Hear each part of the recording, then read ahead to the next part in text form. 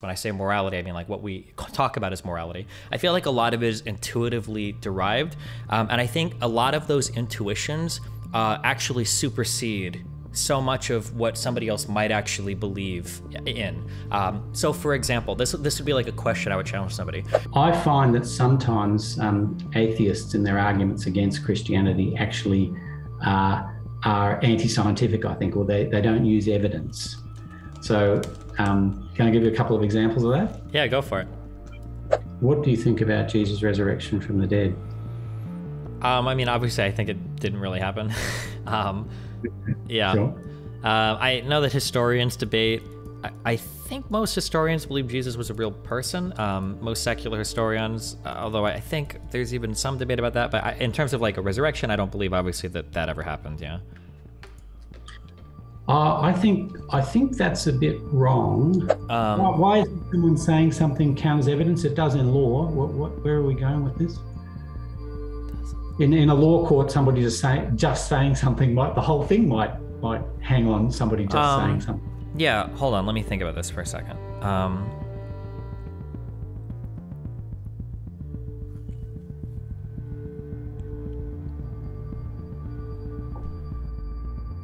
It's nice to be here during COVID. Do you mean that actually or sarcastically? No, I mean that Australia's gone reasonably well during COVID. It's been pretty well organised and hasn't been chaos. Gotcha. How was your time away? My time away is great. It's always been fun to travel.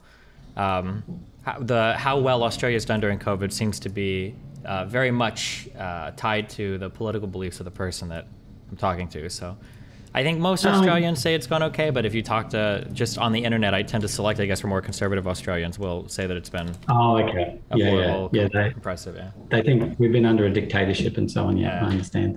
I will say, of all the conservative stuff I've heard in terms of like, Australia and their treatment of everything, the one thing that I was sympathetic towards was the inability of people that are native Australians or live in Australia to get back to Australia was apparently a problem for a while. I am sympathetic to that. Yes. Mm-hmm. I think that's fair. I think that's a fair criticism. That's been really tough. Yes. Yeah.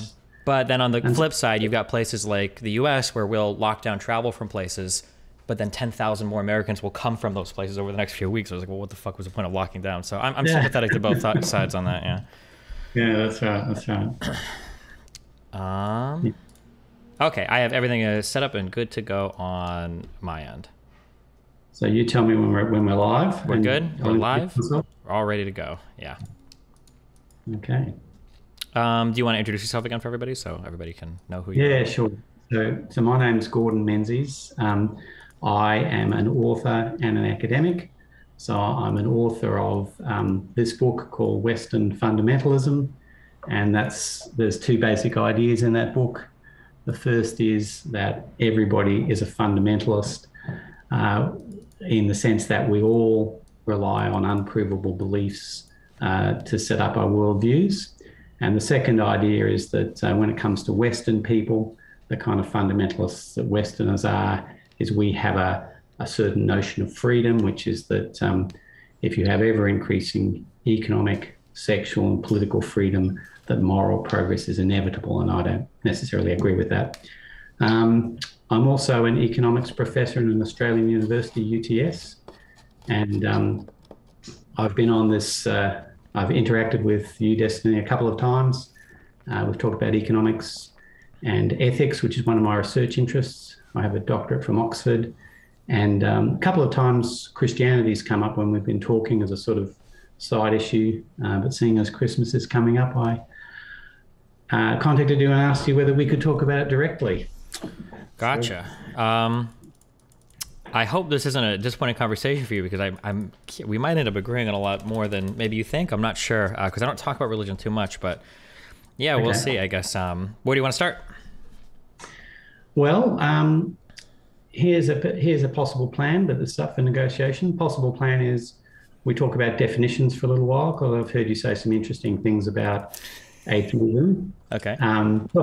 Could get some clear definitions down. Sure. I thought then, although I know that the way that most people get their beliefs about most things is that they listen to someone that they trust and love, and then they believe those things until they have a good reason otherwise. So most people acquire their beliefs that way, but still, sometimes it is possible to talk about things fairly rationally. And so I'd like to talk about whether a rational person might want to believe in Christianity or atheism, the reasons for that, and then basically anything else we want to talk about. Okay, gotcha. Sounds good. So what's your, tell me about your atheism. Or you mightn't call yourself an atheist. Tell me about what your beliefs are. Yeah, so I don't really believe in the existence of any like higher powers or extra physical stuff, I guess. So I think that in and of itself would make me an atheist. I'm obviously receptive to the idea that there could be something else. I don't really like the term agnostic because I think every reasonable atheist to some extent should be open to the possibility of being incorrect. That in and of itself could get more complicated too. But yeah, I'll just answer that basically. Yeah. So as an atheist, I don't believe in the existence of any like supernatural or extra higher power or anything. Yeah. Okay. So is a naturalist a fair description that this is a closed universe and there's no extra stuff going on supernaturally? So this is going to be very unsatisfying, and it tortures the hell out of all my philosophy friends, but I am ultimately skeptical about any absolute claims of knowledge. So while I'll say that like I'm a naturalist or a materialist or physicalist, I've heard these terms used kind of interchangeably in regards to this. I'm not ever going to make the claim I know with absolute certainty that the only thing that exists is the natural world, because there could be something else out there, and I just don't believe we have the sensory organs to interpret it or understand it. Yeah. Okay, I get that. So although you don't like the term agnostic, a lot of people would call what you've just said agnosticism. In this, now, there's two kinds of agnostic. So what I'm hearing is what I think is a realistic kind of humility, which says that I can't know for sure there isn't a God, but I don't believe that there is one. Yeah, basically, yeah. Okay. Now, there's a couple of different kinds of agnostics, or in the space that you occupy, there's a couple of different ways of playing that space. One way is to say, I don't personally know whether there are extra physical beings and that kind of thing. And another way to play it is to say, I am sure that no one can ever know. Which of those would you be comfortable with? If we're having a casual conversation, I define this a bit differently, but if we're getting into the weeds on this, I have a really hard time making any absolute statement in terms of like, nobody else can know this particular thing, or these things are unknowable to all people. For instance, it could be the case that maybe there's like another sense that would allow us to see things like moral fact or some godlike figure. Maybe one person one day will be born with that. But right now I operate under the assumption that all humans are like me, all future humans will be like me in terms of how we interpret the world. And insofar as humans exist right now, and I think in the foreseeable future will exist, whatever God might be is unknowable to us. So I don't know where that fits into. So I would more or less say like, yeah, I don't think this is a knowable thing, but maybe in the future some other human could develop a sense organ or something that would allow them to know it. Yeah. What about the possibility, not saying you believe this, but we're just talking about possibilities. What about the possibility that a God could communicate to humans? You put it in terms of humans having an extra sensory organ or something. What about that possibility? I mean, like, is that possible? It is. So if we're talking about something like, say, like a divine revelation, the problem about revelation is that seems to be something that ties into like a personal experience that is untranslatable to another person. So I don't know if I'm getting solipsistic, but I can't ever truly know what is in the mind of another person. So, I mean, I guess it could happen, but there would be no way for me to ever know about it. So I discount it as being like a possibility, I guess, unless I were to have a personal revelation. Yeah. A personal revelation. Yeah. You think it's possible, but you say that there are so many difficulties in humans communicating that even if that happened to somebody, you doubt that you could actually receive that secondhand. Yeah, I don't believe we can communicate like qualia. We can never communicate from one person to another, and some form of personal experience seems to be by definition a qualia, and it's incommunicable. We only communicate those by saying it's like something else, right? Is how I feel. Yeah.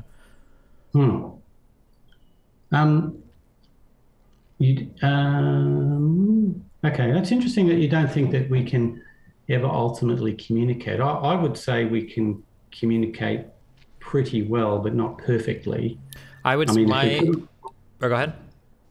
yeah, so I would say that, um, I mean, it's kind of interesting. I did, I've done a little bit of study at a master's level in theology, and I remember reading about hermeneutics and this whole issue of communication Hmm. and how language works. And you can list off millions and millions of problems with language. Hmm.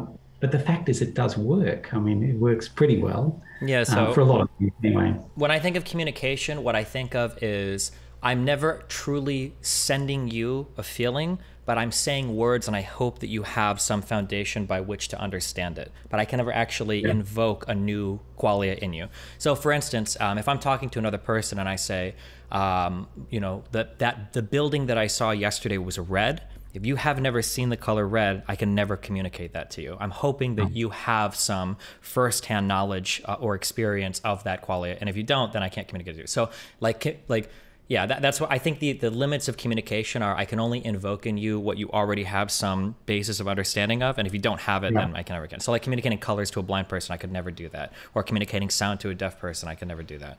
Yeah. So in education, sometimes people talk about scaffolding, that if there isn't something there that you can hook things onto, Hmm. then you go. So the challenge is often building the scaffolding to start with. Hmm. Yeah. Okay, that's all good. Okay. So that's given me a good definition of where you're coming from.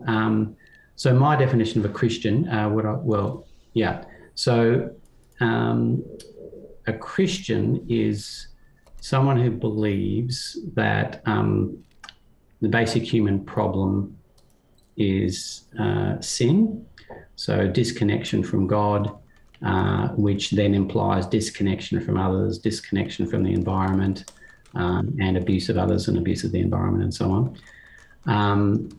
And that salvation, which is a Christian jargon word, I'll just use the word freedom because that's a fairly good substitute for it. Uh-huh. There's a kind of in Christianity there's a kind of freedom from and freedom for. So if your computer mouse gets all tangled up and you talk about freeing it, the understanding is that once you get it untangled, freeing it from being tangled, you then can use it and it can fulfill its destiny as a mouse cord, if I can speak nobly of such a plain thing. Sure. And so in Christianity, there's this idea that the most basic unfreedom that people have is sin. So Jesus famously said, whoever commits sin is a slave to sin. Uh-huh. And then he comes to bring us freedom from sin in a couple of senses.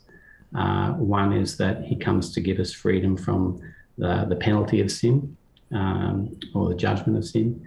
And the other is through a gradual process, he gives us freedom from the power of sin in this life and then ultimately go to be with him in heaven. Okay. Freedom for bit is a kind of vision of human flourishing where people live in relationships of love with each other, relationships of forgiveness, and relationship of love with God. So that's the kind of vision of life, if you like. Okay. So I'm curious. It's something I was thinking about this. I'm not going anywhere in particular with this, but it's just an observation that I was pondering before we talked. If somebody asks me what my worldview is, I don't generally say I'm a theist. I say I'm a Christian. I give you my brand of theism. Mm-hmm. If somebody asks an atheist, what are you into? They just say they're an atheist. They don't generally give a brand. I wonder why that is. I mean, I think it would depend on. I think it depends on the question. If somebody says like, "Well, what is your general worldview?" and you respond with atheist, it doesn't really say anything, right? But I don't know if somebody asked me my worldview, I don't know if I would say atheist. But if somebody was like, "Oh, like what do you believe in?" I might say atheist because usually those are like religious questions or spiritual questions. Yeah, I don't know. That's my guess. It probably just depends on the vernacular at the time. Like, what is somebody asking? Like, when somebody says worldview, are they talking about religion or what kind of conversation are you in? I guess, yeah. I wonder whether, so when people adopt a certain religion, it usually has a kind of fairly full picture of what human life should be like. Mm-hmm. But I'm curious whether maybe atheist doesn't imply a picture of human life. I know some atheism does. I know that if you're a hardcore Marxist, the tenet of Marxism is that you're an atheist. And so if you were a Marxist, which I don't believe you are, you'd answer you're an atheist, and then that would imply a whole swathe of things. So do you think your atheism or your spiritual outlook does imply things for other parts of your outlook on life? No, I wouldn't say so. I mean, insofar as there are holes that religion could fill, my being an atheist, I guess, implies parts there. So, but I would say that for me, my atheism basically limits, or defines my view towards like a higher power.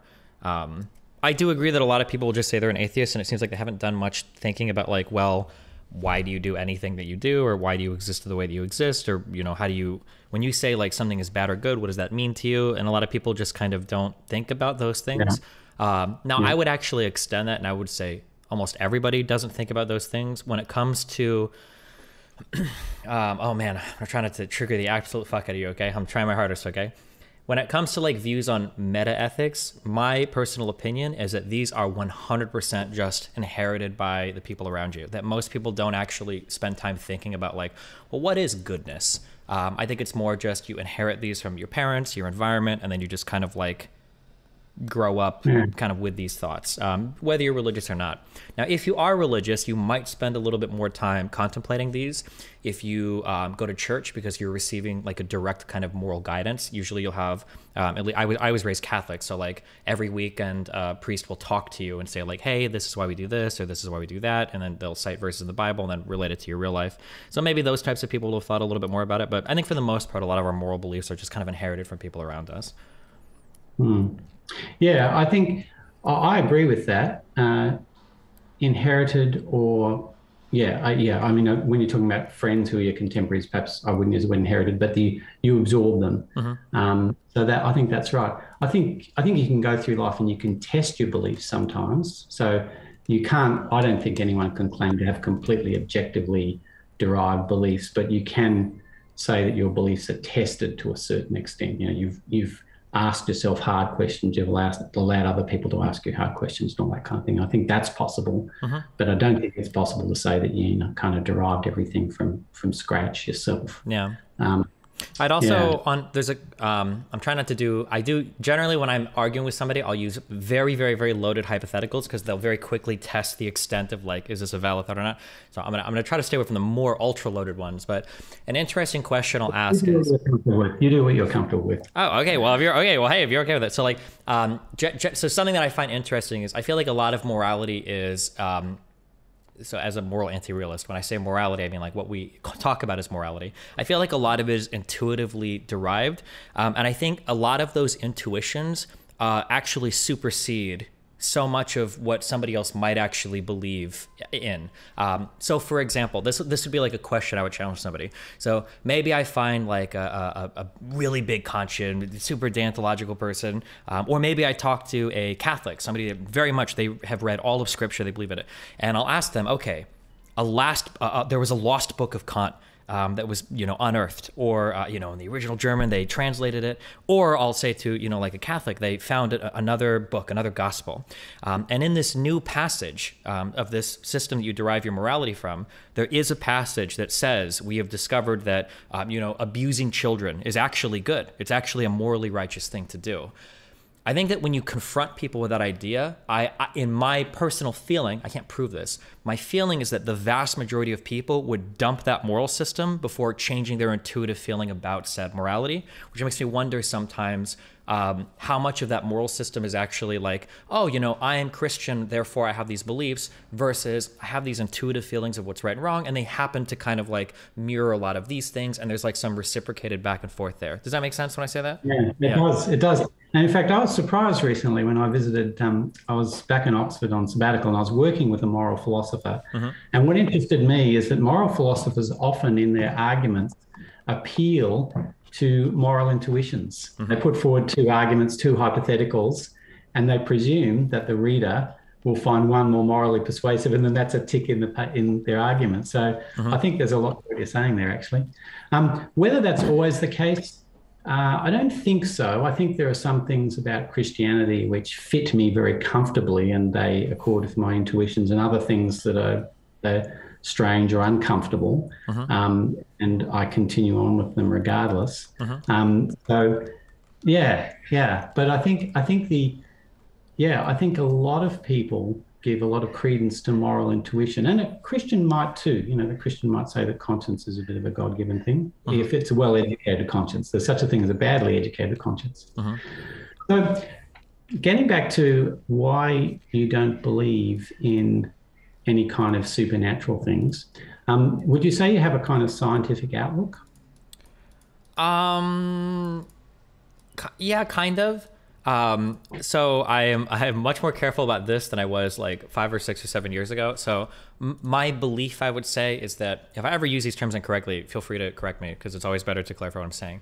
I believe that normativity comes way before science. So science is never going to give us answers about anything related to like morals or ethics, or like what we ought to do or anything. So I would say that like I'm a scientific person, but like science, I have like an instrumentalist view that science is just like a tool for learning about the world around us. It's never going to tell me what I ought to believe or give me any type of philosophical insight to anything. Okay. So I'll tell you one of the weird things that I believe as a Christian, going back to the last conversation, which I don't quite know what to make of, but it relates to this. Okay. I've always found the Trinity a very weird idea in Christianity, very hard to understand. And yet, it makes sense of the observation that you just made, that normativity is kind of, in some sense, really foundational to life. In fact, it makes sense of the idea of the intuition, if we're going back to people's moral intuitions. A lot of people have this intuition that the most important thing in life is relationships. And that's a very powerful intuition for a lot of people. And in Christianity, that makes perfect sense, because in the Trinity, relationships actually preceded even the material creation. So there's a sense in which relationships are more foundational even than the material creation. And so, and what goes along with that actually is what you said, that normativity is part of relationships. In fact, I think a very, very important part of relationships is normativity. So, yeah, okay, that's interesting. I will say it's very frustrating on that note, being an atheist, and then a lot of people in the Western world are increasingly like a-religious. They, you know, I don't know if I say they're atheists, but they don't believe in religious. Secular is a good word, yeah. Yeah, very secular. I'm sure you've heard this term before. Have you heard of the term scientism? Yes, I have. Yeah, so a lot of people, I think, unfortunately fall into that trap of feeling like science can give us all the answers in life, rather than science is just like a tool by which we can make explorations of problems. But there is no normativity like that. All that work happens before we ever even begin to have a scientific process. And some people, I think, fall into the trap of feeling like, oh, you know, like, I'm not religious, I'm not spiritual, I have science. And it's like, that's like saying, you know, I don't like the color red, I don't like the color blue, I like cars. That's like a totally different thing. These don't exist in the same realm, in my opinion. Yeah. Okay. Yeah. I think of science. So this is a really informal definition, but it's flexible enough to use across a lot of different areas. I think that science is kind of the use of evidence and logic to approach questions, and to use both of them together to approach questions. Sure. And I think that I get a little bit surprised and frustrated with atheists, not necessarily you, I don't know what you think about this, but I find that sometimes atheists in their arguments against Christianity actually are anti-scientific, I think, or they don't use evidence. So can I give you a couple of examples of that? Yeah, go for it.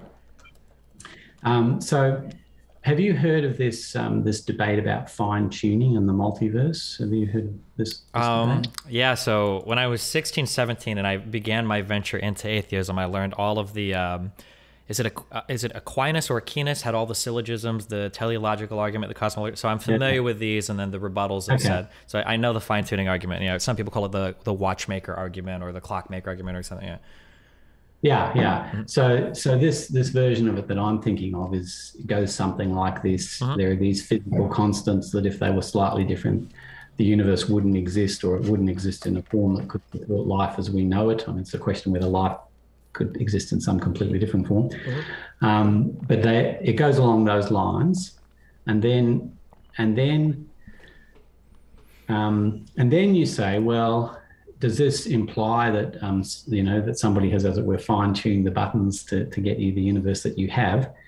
And then there's this idea that there's a multiverse, which is that there's actually lots and lots of different universes, and if they're all slightly different, then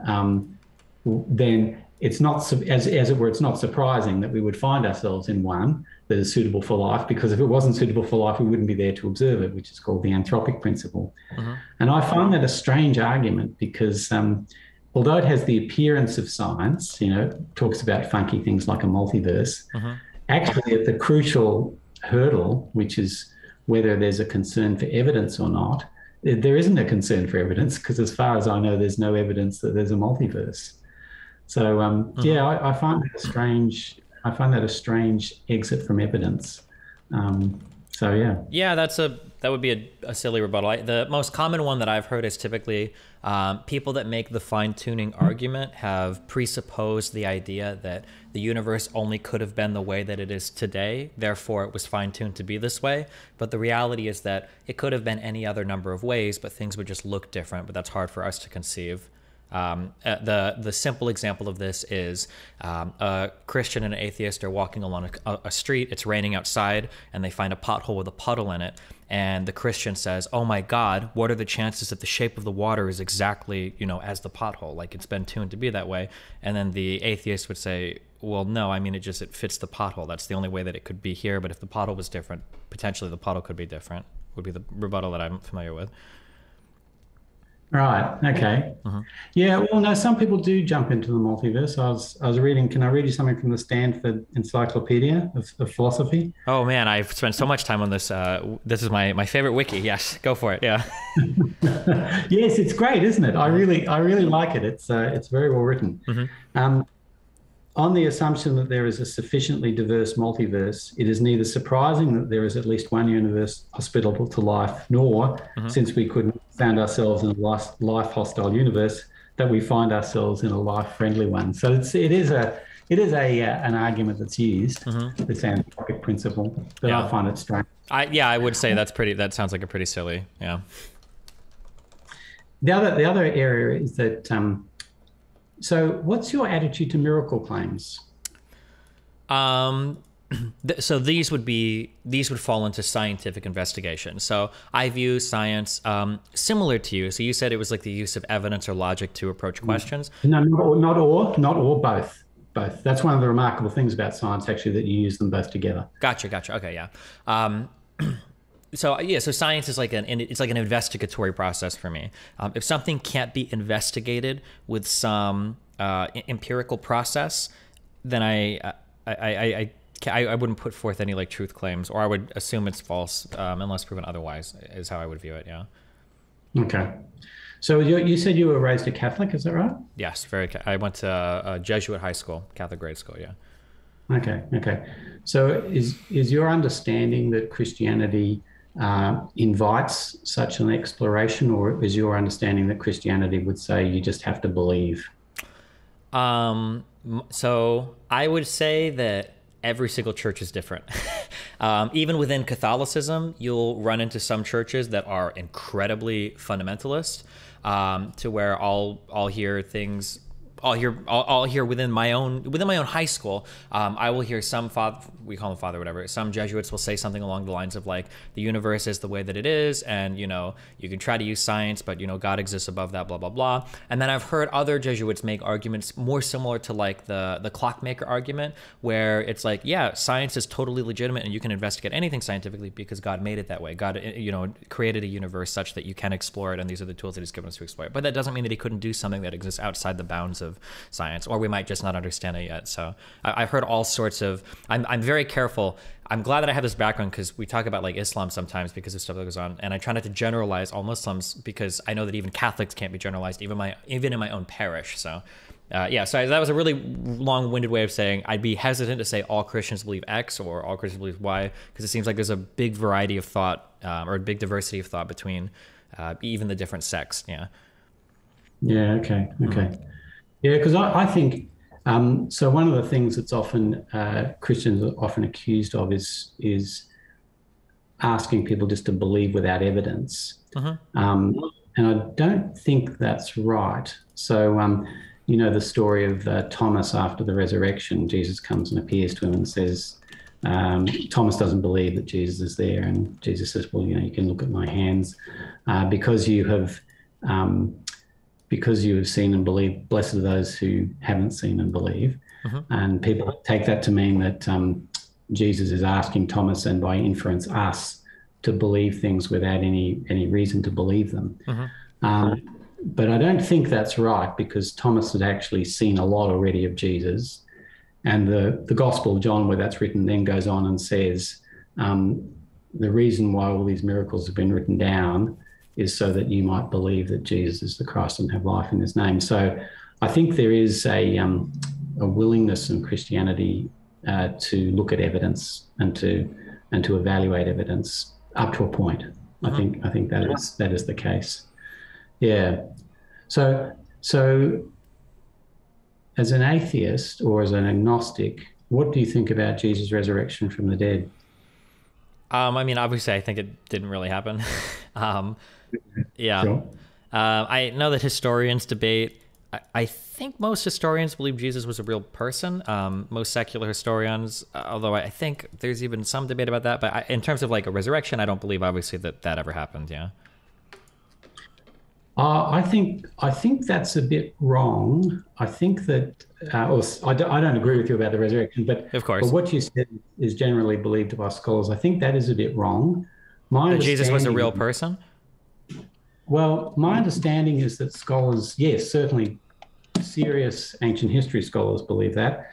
So I was looking at a book which sort of looked over all the scholarship of Jesus, and it made the following claim, that scholars of all variety, that's to say Christian, Jewish, or atheist, and others in between, they all believe a number of things, not completely without exception, but there's an overwhelming consensus on a number of things, that Jesus was a real person. He was killed by crucifixion.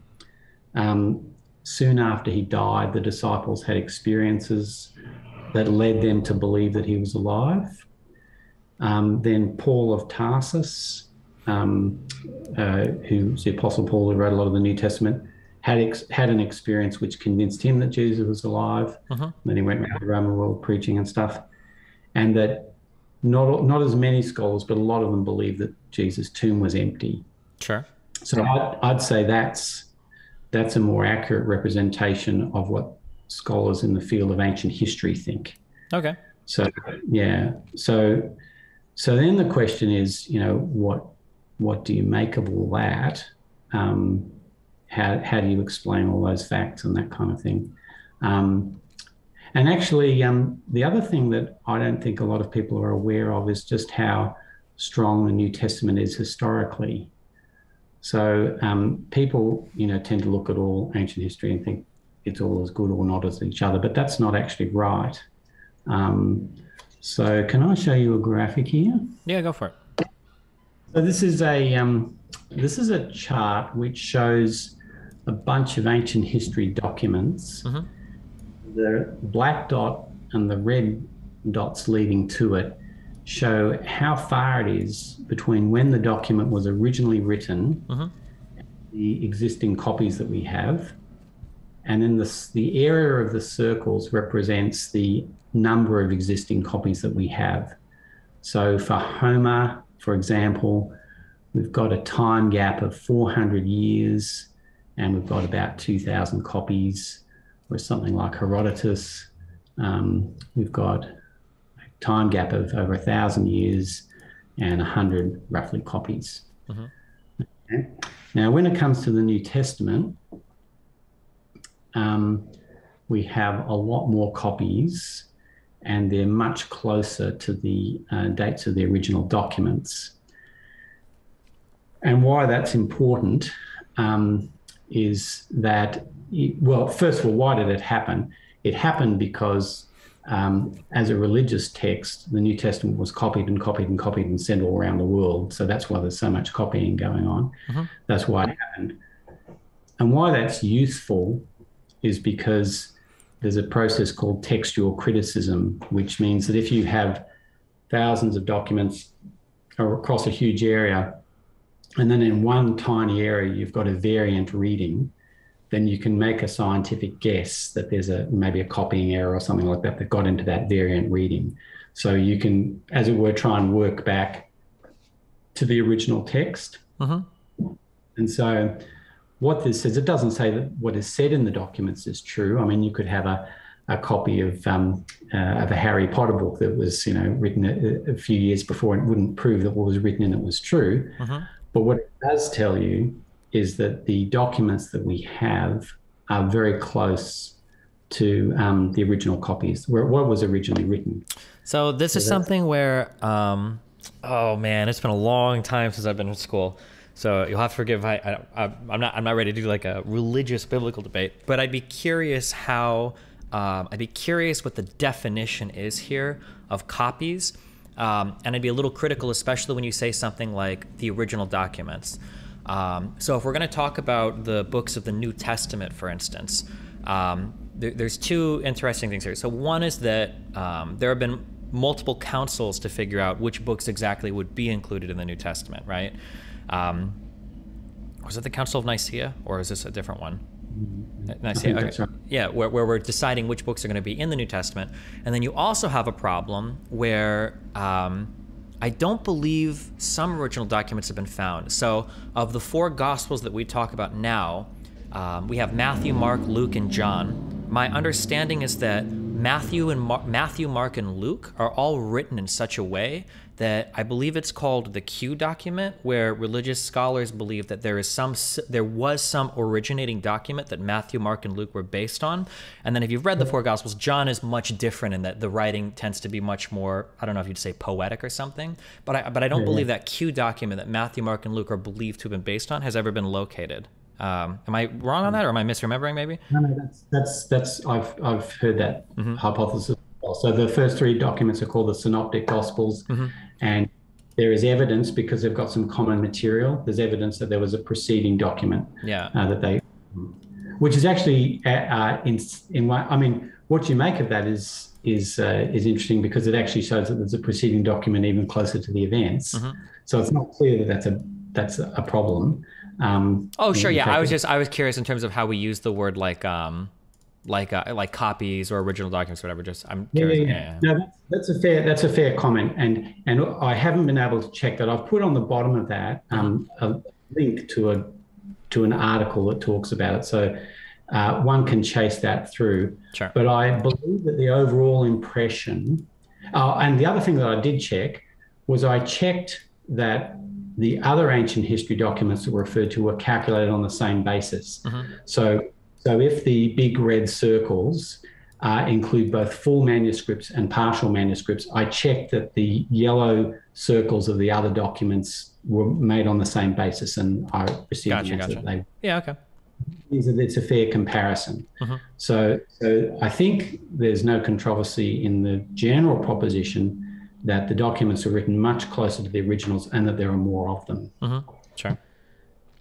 So that's kind of important, because it means that when someone reads the Bible, they're I should be careful here. When someone reads the New Testament, they're looking at something very close to what was originally written. Sure. Now, as a Christian, I would go further and say that God made sure what was written was what he wanted, but you don't have to take that step. You don't have to invoke anything supernatural to say that the documents are pretty close to what was originally written. And they're also intriguing documents because they pass something called the embarrassment test. The embarrassment test is that they say things that if they were made up, you'd wonder why people would put them in. so they have a kind of historical roughness about them. Mm-hmm. Some people might find unpalatable, but it could be a sign that they're actually real history because they've got a few weird things in them. So, for example, the early Christian leaders are treated very badly in the documents sometimes. They come across very, very badly. Mm-hmm. So it's not, some people say the New Testament documents were written to be propaganda for the early church leaders. Well, they're very bad propaganda because they come across really badly. You know, Peter denies Jesus, that they say and do embarrassing things. Mm-hmm. And the other thing which is really strange for people of modern times to understand, but it is there, is that the first witnesses to the resurrection were women. Mm-hmm. Now, that doesn't strike us as remarkable at all, but it is remarkable in the day because, unfortunately, at that stage, women's testimony was not accepted in court. Mm-hmm. So that was a very strange thing to write in a document if you were trying to, you know, just trying to make it seem plausible. Sure. So if these documents were what was originally written, and we have a range of evidences that something amazing happened, people genuinely believed Jesus had appeared to them, and that began Christianity. You know, the question is, if you're a secularist, what do you think happened? So I have my own litmus test for a lot of these types of things, and it's something that I noticed, and I'm lucky that, well, we're both lucky, I guess, in that we lived through this transitionary period.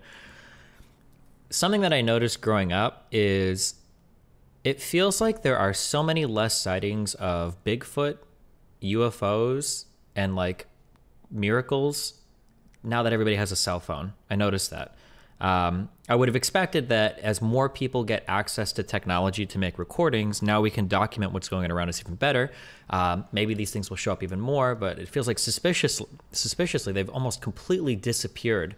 Or maybe just as what I was involved in. When I was growing up, Bigfoot was like, that was some real shit. Like, depending on where you went, you might run into them, you know? Or UFO sightings were like big things growing up to me. But then as I've grown up and cell phones have become more popular, like nobody's posting, you know, Bigfoot footage from their Galaxy, you know, S11 or their iPhone, you know, 13. It doesn't seem to happen.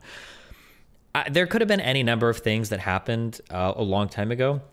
If you're being honest, you don't even have to say that like the original writers of these texts were lying, that they were trying to fabricate something. It might be that, you know, a body might have been moved, something might have been miscommunicated. Any of these things could have happened. A lot of historical documents, it's a huge effort to try to put together like what actually happened for some things. I guess, I don't know. There could have been a large number of things that would happen, but when it comes to defining an omnipresent, omniscient God that is supposed to be woven into the fabric of every part of the universe's existence, I find it wholly unconvincing when arguments have to go back to, well, look what happened 2,000 years ago. Like maybe there was this or that. And it's like, yeah, maybe. But I mean, a lot of historical documents over this time period and beyond and later, even medieval, you know, time periods can be argued about or debated about. I don't know what happened. I can't pretend to know what happened, but I don't think there will ever be an argument from that time period that would convince me otherwise to be a religious person, I guess I would say. You've raised a lot of arguments there. I think we both agree fundamentally on the non-existence of Bigfoot, so that's a victory. Sure. Uh-huh. Yeah, I mean, I guess it comes down to how you view life in a way. Look,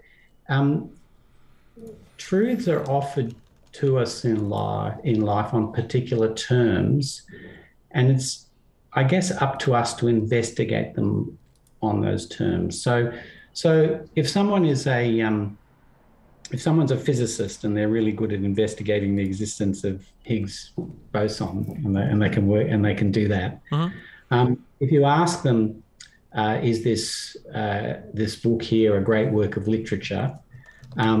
They might be a bit flummoxed because they don't have criteria for investigating that in their head. Or if you take them into a courtroom and say, look, here's a case unfolding before you, do you think this person's guilty or innocent? And they have to weigh evidence. Mm-hmm. Actually, they have to do something very similar to what we have to do when we look at the New Testament. Mm-hmm.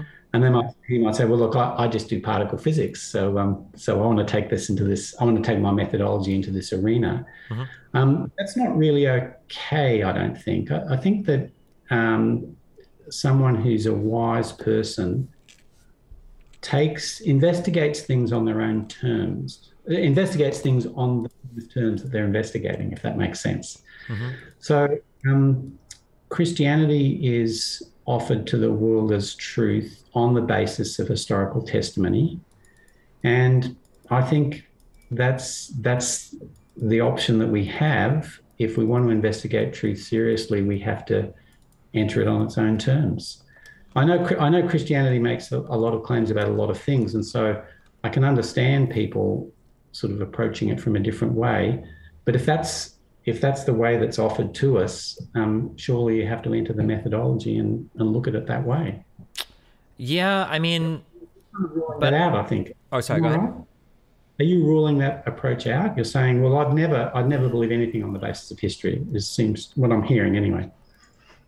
I never believe anything. I might believe historical events on the basis of history, but not modern phenomena. No, I don't think so.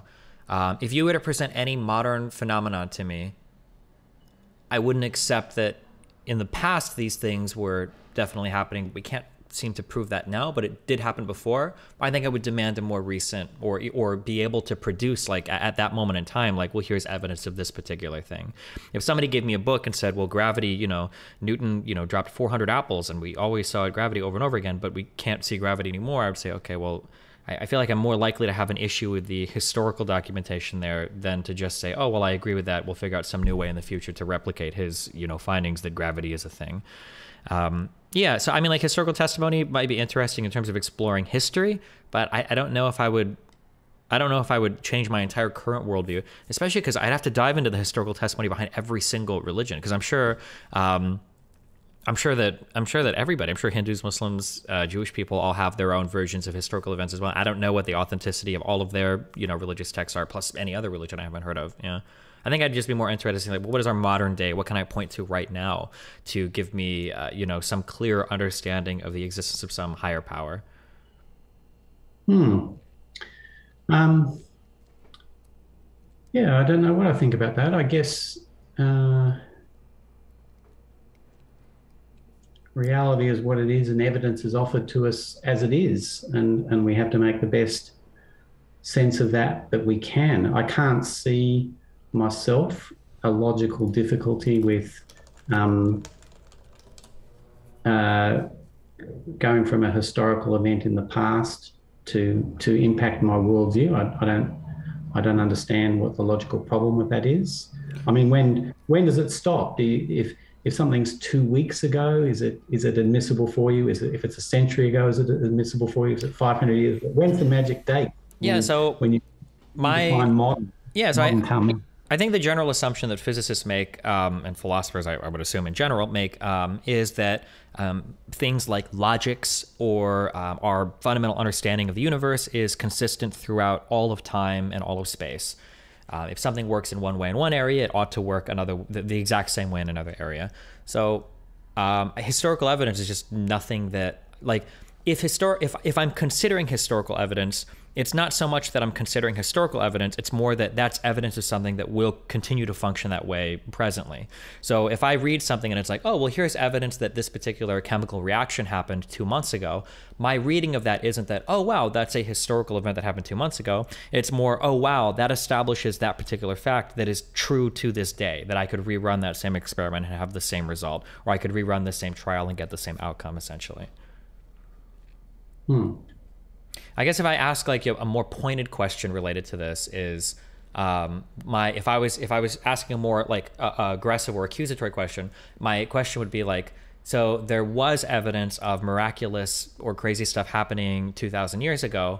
At what point does that become irrelevant for you if it doesn't seem to be the case that we can see any of that today? Like, what if instead of the year 2000 AD, what if we were in the year 4000 or 10,000 or 20,000 and we were still reading about Jesus coming 20,000 years ago and he hasn't showed up again yet, and it doesn't seem like we're seeing any of the miracles or anything that were talked about so much in the New and Old Testament? Like, at what point is it too long for you, I guess? Well, I don't think there is a used by date for me, because actually biblical Christianity is is close to your worldview in saying that miracles are infrequent. So if you look over the whole span of the Bible, there's three periods where there are big miracle claims. The first is the Exodus, when Moses leads the children of Israel out of Egypt. The second is like Elijah in the end of the kingdom of Israel. And the third is Jesus. And so there are, as it were, lots and lots of miracles claimed in those periods. But then there's spans of thousands of years where God is said to be working providentially, working through the ordinary processes of the world. And so the miracles are not, it's not as though there's sort of a miracle every 5 minutes. There's not a miracle every 5 minutes in my life, but nor is there one in the biblical record. So no, I don't think that there is, I don't think that's a claim of Christianity, that there are, there's claims, there's the possibility of that, but the possibility does not imply that it actually happens all the time. Do you think, go ahead. You go. Sorry. Well, I was going to say, let's say that theoretically tomorrow there was some massive excavation done, and there was a treasure trove of documents that was uncovered that shows that the testimony of the original women that saw the empty tomb or whatever was false. Basically, we'll just say documents come out and they verifiably prove that the story of Jesus Christ wasn't true. Does that mean that, assuming that you read these documents, you audit them, and they end up being authentic, does your entire worldview change immediately at that point because of the erasure of that history? Or absolutely it would. Gotcha. Okay. So another question that I would ask in that vein is, do you believe that, do you think that the Christian God makes any sort of modern day intervention into the world? Or do you take the approach more that he just kind of like sits back and watches everything happen, and anything he influences is going to be pre or post existence of a human, like after death or before death or whatever? Yeah, I do think that God is actively involved in the world and creation all the time. So I'm not, I think the view you were talking about there is called deism, that God sort of sets up the clock and winds it up and off it runs. No, I do believe God is active in the world through what you might call regular and irregular activity. So the regular activity is what people sometimes call the laws of nature, and the irregular activity would be miracles, which I don't rule out. That they're infrequent. So yeah, that would be my position, that God is, and Christians believe that when you become a Christian, you have the presence of God with you in the Holy Spirit, and so the Holy Spirit guides you and helps you understand things, helps you to live as God wants you to. So I do believe God's active in the world, but that's not the same thing as saying I believe that there are extraordinary miracles all the time. So if we can't ever measure or verify in an empirical sense that God is active in the world, how do you, or maybe you believe that, and then if you don't, which I assume you wouldn't, how do you have an understanding that God is making interventions in the world?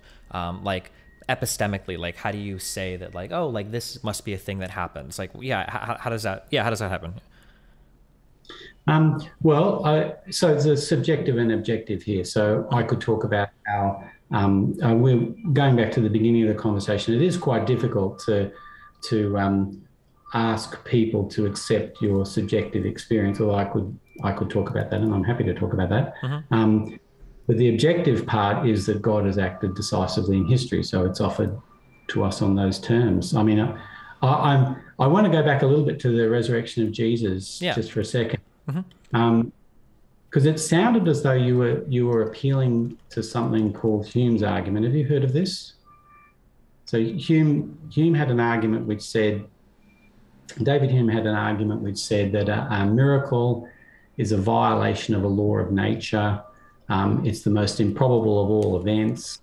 So therefore, if you hear a miracle claim, it's probably false.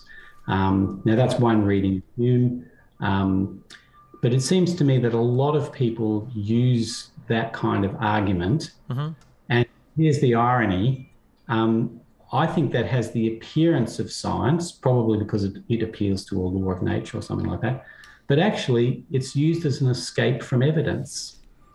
So somebody uses an argument like that and says, well, I'm not really going to take the evidence seriously here.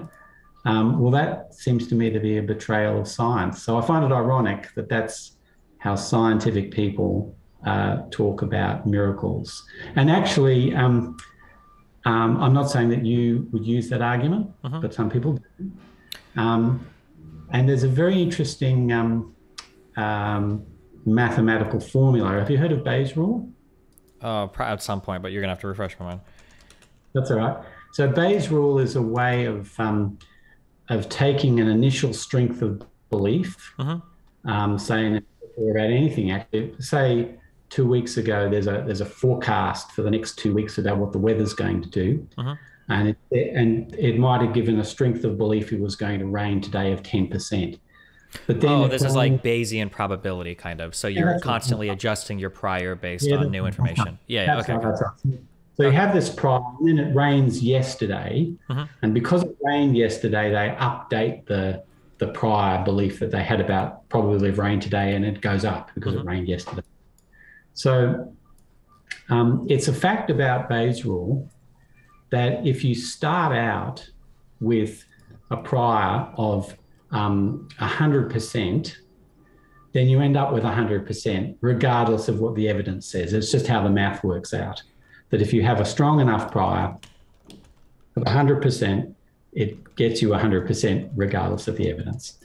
And that's the accusation that's sometimes made of Christians. So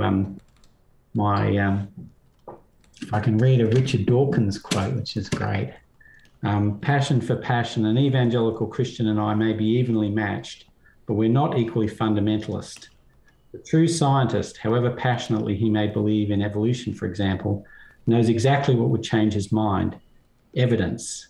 The fundamentalist knows that nothing ever will change his mind. So the claim being made there is that the fundamentalist starts out with a belief in miracles, and then, as it were, according to Bayes' rule, doesn't matter what the evidence comes up, you still end up with 100% belief in miracles. But my concern is that Bayes' rule also has the property that if you start with a 0, it doesn't matter what the evidence says, you end up with 0. Sure. And my concern is that Hume's argument works like that as well, that people have this mindset of just not looking at evidence. They dismiss it as priori, and that doesn't seem very scientific. And maybe it's not important to be scientific about this question, but you ought to say that, I think, I'm just not scientific about this, or I don't care about evidence. Sure. So, okay.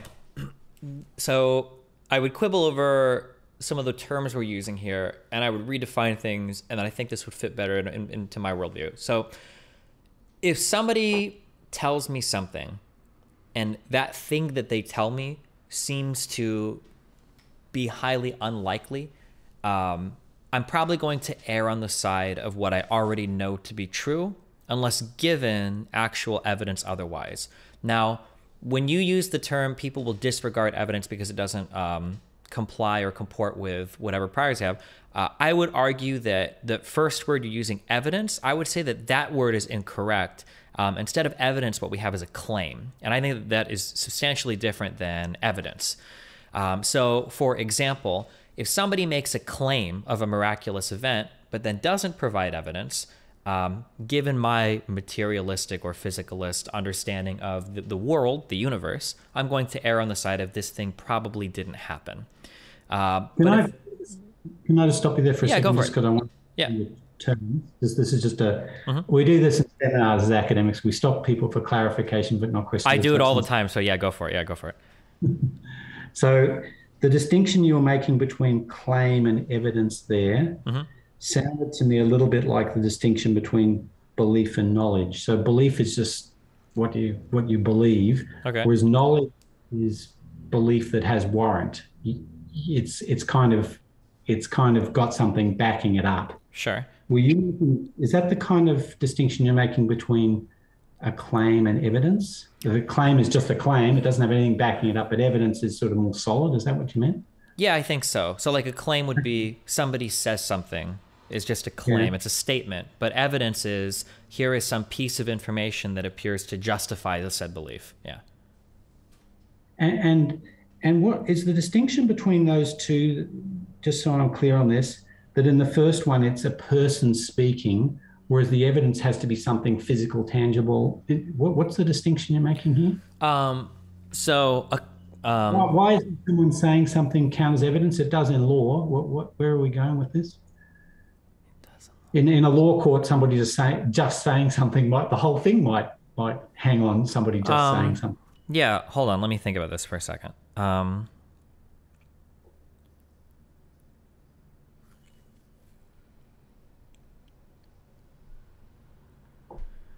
So somebody saying something like witness testimony could be a claim, but it could also be evidence. But I still think that those are two distinct things.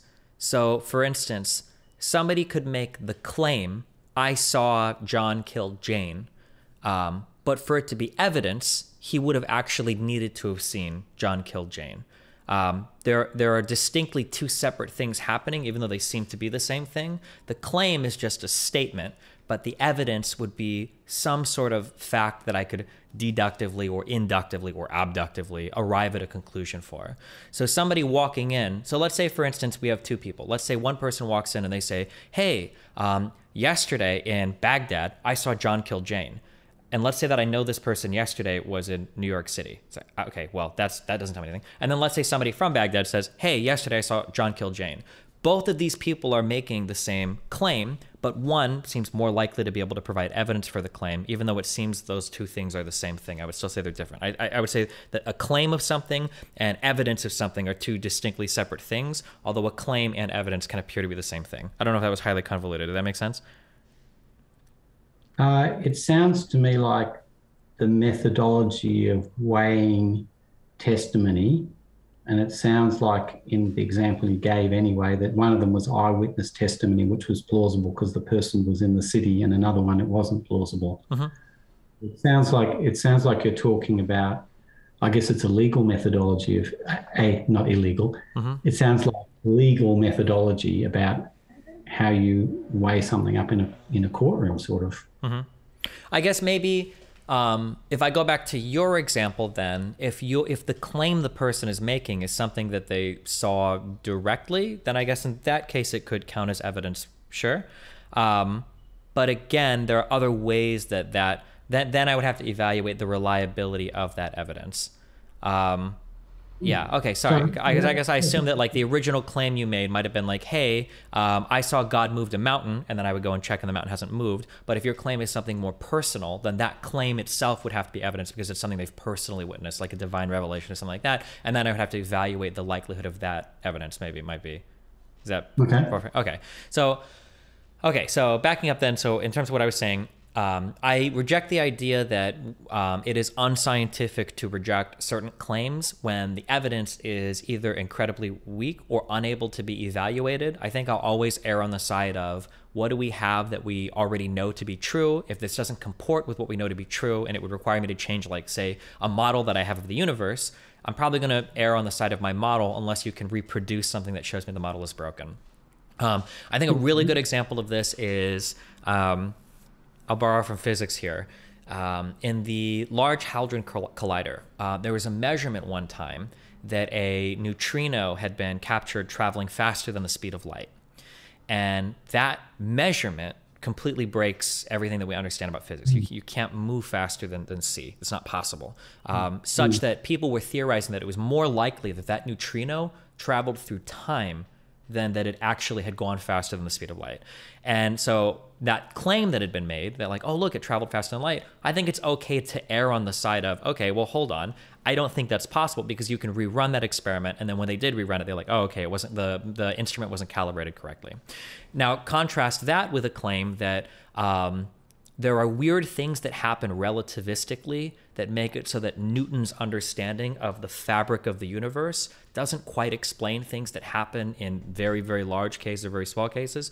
Thus, it necessitates the need for space-time and relativity. This is something where a claim is brought up, it breaks our model. We're probably going to rely on our previous model, but then when we test over and over and over again, we see, okay, well, wait, hold on. Now we need to readjust our model. I would argue that those are scientific ways to go about readjusting models. An individual making a claim with iffy evidence isn't a reason for me to change my whole worldview. But if somebody makes a claim with decent evidence and then through reproducibility we see, okay, yeah, this isn't working with what I thought before, that's what would change my mind over something. Does that make sense? Yeah, it does. It Okay. does. But it's just that you said that if somebody comes up with evidence which is weak or unable to be evaluated, Mm-hmm. then that's a good reason for changing your worldview, and that's fair enough. Mm-hmm. I agree with that. But there is in history and in the courtroom, there is a methodology for weighing human testimony that exists, right? People have to make decisions about trials. People have to make judgments in history, True. and so there is a methodology for that. Mm-hmm. And and so using those methodologies, you can decide whether something has weak evidence or whether it can be and you can evaluate evidence. I mean, that's what Yeah. happens all the time. That's what do Yeah, you but so what I reject would, yeah, what I would, courtroom? the issue I would take there is a methodology for evaluating human testimony in a courtroom. However, no human testimony in a courtroom necessitates me to change my view of the world. Every claim that's going to be made by human testimony in a courtroom is going to be something that generally comports with my understanding of reality. We're going to be arguing over who was where, who killed who was driving what vehicle. These are all things that I, in my physicalist, materialist understanding of the universe, can understand, whether I agree or disagree about the fact of the matter. But if they were to start to make, I'll say that. But I don't think that saying that we can like figure out between two, like we're discerning, we're trying to figure out what actually happened. Everything that is talked about in trial, in human testimony, squarely exists within my bubble of the understanding of the world. It's not testimony of the supernatural. I would say that it's markedly different. Yeah. Yeah, so there's a question there about whether, if we're talking about Bayes' rule, about whether someone like you would assign a low probability to a miracle and then need a substantial amount of evidence to change their mind about it, or whether you'd assign a zero probability to it. Now, you can assign a zero probability to it. That's people do. It comes at the cost of saying, I don't care about evidence. I don't care about historical evidence when it comes to changing my worldview. You can do that, but that seems to me to be breaking,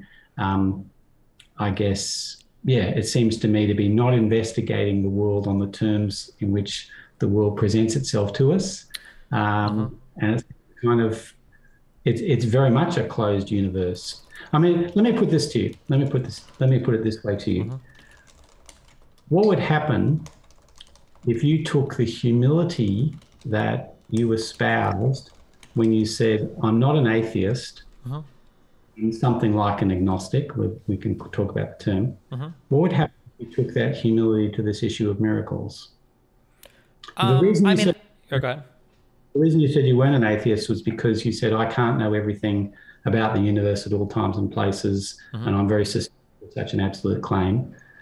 So that sounded to me like humility. Yeah, I mean, I don't think I would start with a prior of 0% for the existence of miracles, but given there are other explanations for things, in the absence of solid evidence, I'm probably going to believe in what I am more likely to know to be true. Do you have any children? I do. Okay. I have a 10-year-old son, and I'm sure, without even asking you, I know you've heard extraordinary stories about you walk into a room and either cookies have been eaten or something has been played with that wasn't supposed to have been played with or whatever, and our testimony begins from our children of, well, hold on, that wasn't me. It was like that yesterday. Somebody must have been in the house and did it. I don't know what happened. Did you wash your hands in the bathroom? Of course. The sink is completely dry. Are you sure? Well, all the water was on my hand. I didn't get any in the sink, right? I've heard a million of these stories. Now, do I have like a Bayesian probability of 0? Is my prior 0% to believe in a miracle? I mean, no, there could be, but I'm probably going to err on the side of my child is probably lying to me because he doesn't want to get in trouble. And I'm going to believe that absent any extraordinary evidence that supports the claim of I did wash my hands and all the water got on my hands and none of it got in the sink at all. And that's what happened, would be how I would view that, I guess. I mean, what's interesting in this conversation to me is that when we talk about this, you jump to other analogies and talk about other things, but we don't actually talk about the evidence for the issue at hand, which is whether Jesus rose from the dead, which sounds to me like in principle, in principle, you say you don't have a zero prior probability, but I wonder whether that's really true. So I guess my thing would be is that like the problem is that I'll apply, I'm sure you've heard this, it's a little bit of a derogatory term, but have you heard of the term God of the gaps? Yeah. The expression that God exists of these gaps that maybe there are explanations, maybe they aren't, but he kind of wedges his way. That I guess my issue is that most miracles seem to be those types of things. So a miracle might be like somebody recovered from a disease that they're incredibly unlikely to recover from. And it's like, well, was that a miracle or was it just a very unlikely recovery? If it was the case that a religious person, for instance, watching Moses part the Red Sea, that would be a miracle or watching, somebody goes to shoot a bullet and it stops in front of a religious person in midair and then it falls to the ground like near the mid, right? These are miracles. Have you seen Pulp Fiction? Yeah, wait, I have seen Pulp Fiction. Oh, yeah, Pulp Fiction. So that wouldn't be a miracle. I wouldn't consider that a miracle, even though the character interprets it as such. Everybody and they survive, and then they spend the rest of the movie arguing about the existence of God. Yeah, of course, yeah. But that would be, I feel like that's a very good analogy to what it feels like Christians would say, oh, well, this was obviously miraculous. And it's like, was it miraculous or just highly improbable? Because highly improbable does not make a miracle. That's my issue, is that most miraculous things seem to be like a healing or a curing, and it's not something that is a 0% chance, just really unlikely, but there are more reasonable explanations for what happened than to just say that, well, it was some divine intervention, I guess. Okay, so look, I'd put forward two criteria for taking miracle claims seriously. The first criteria would be that the evidence that you see is what you would expect if the miracle actually happened. And the second criteria is that it's difficult to come up with a naturalistic explanation. Sure. Those would be two criteria, and you can get them from Bayes' rule, if I wrote out the math. I would actually, in terms of the difficulty of a miracle, maybe this becomes more epistemic. So my problem is that I would say, I think a miracle necessarily breaks causality. Do you disagree with that, or do I need to expand on that more? I'm smiling because so Hume said that miracles are a violation of the law of nature, but it was a very strange thing for him to say because he didn't believe in. He's famous for being a skeptic about causality. Oh, you're skeptic about causality. Interesting. Okay, go ahead. Yeah.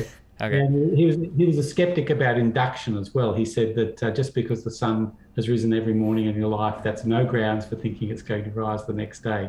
Okay. So it's quite strange to refer to miracles as a violation of the laws of nature because it's not very clear what he thought the laws of nature were. Gotcha. Anyway, keep going. Wait, did anybody make fun of him? Because you live your life inductively. Nobody to pretend otherwise is absurd, right? Did anybody bully him for that, or? Oh well, it's a bit harder than it sounds actually because if you say, well, Hume, you're crazy. How we all live our life this way, and then he would say, okay, you're saying to me that the reason why induction is a good guide is because it's worked very well in the past for you, and that's also an inductive argument. Yeah, it is. So he was very clever, and yes, people did try and make fun of him.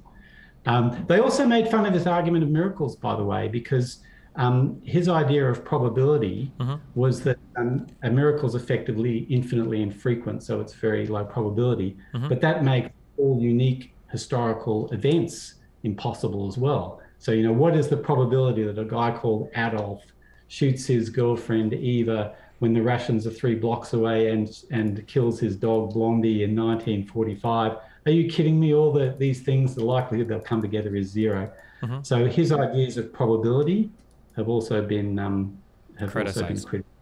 Interesting. Yeah. Okay, so I guess the way that I would view it is you're good. I would call myself strictly deterministic when it comes to how things function in the world, because I'm a big believer in causality.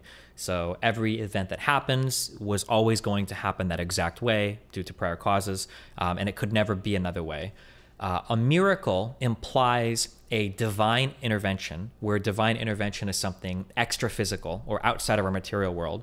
And it seems necessarily then that to do something like that would break the causality that exists in this internal, like, materialistic world. So to give the prior example, if somebody were to shoot a bullet at somebody and somebody were to stop that bullet in midair because of a divine intervention, causality has been broken because a force has been applied against that bullet that there was no physical reason for that force to have been applied. The causality is in a sense broken there. Yeah, do you, but maybe you don't have a problem with that. Maybe like, oh yeah, causality can be broken because that's something that exists within our world, and somebody extra outside of that world could step in and break that or something maybe. Yes. Now this reminds me of something. Let me see if I can recover it. Yeah, I think it was C.S. Lewis who said that if you go to your drawer and you leave your money there, and you open it and it's gone, you can continue on as though you can continue on from that point, even though somebody's taken the money and stolen it. It doesn't make the whole world fall apart. So an outside intervention, people who believe in miracles don't believe that the world is chaos, and that once a miracle occurs, the laws of nature are broken irrevocably. They can just continue on from as it were where they were before. So yes, I think God can do that. Yeah, I do think that. And it doesn't imply that what we all observe most of the time is causality. I'm fascinated that you think that, though, because modern science and physics is kind of away from that idea. It's probabilistic, but that's a completely separate conversation. You talk about things always happen exactly inevitably. That's, I think, a little bit different to the way that modern physics views the world probabilistically. Maybe, I know that's got... Yeah, that might get into my understanding of that is that like quantum mechanics might be probabilistic in terms of determining like the exact location of a particular thing, but I believe it's still based on causality. Like I don't think, but that is getting a little bit outside of my. I don't think that people that believe in QM say things like, oh yeah, causality is broken. More just that like you can't know like the exact location and velocity of something because to find out one breaks the other, or like we speak in terms of like wave functions. Like there's a higher probability of something being here and it decreases there, but not that causality is broken. Would be my understanding of it. Yeah. It's way beyond my field as well, but sure, I gather it's got to do with the difficulty of reconciling quantum mechanics with much larger scale phenomena. When larger scale phenomena causality seems to work very well, and in quantum mechanics it's a bit murkier. Sure. But, okay. Back to what we're talking about with miracles. Here's a question. Actually, here I'll ask a personal question for me. Okay, so let's assume that I am of rational mind. Let's assume that my priors are not 0% for miraculous things, and I am open to it. Let's say that I'm a reasonable person. I don't have any divine revelation personally, and I haven't personally observed any miracles. Who am I to say then that like, well, maybe somebody else's testimony is valid for a miracle when so many people across so many religions have so much of this miraculous testimony? Like, why would me as a reasonable person become religious because I'm like, how would I even select for some testimony over the other?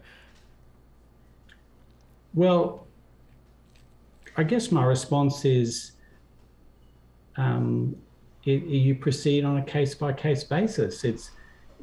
There are so many areas in life where there are many, many claims, and if you just stop because there are so many claims, you don't get anywhere.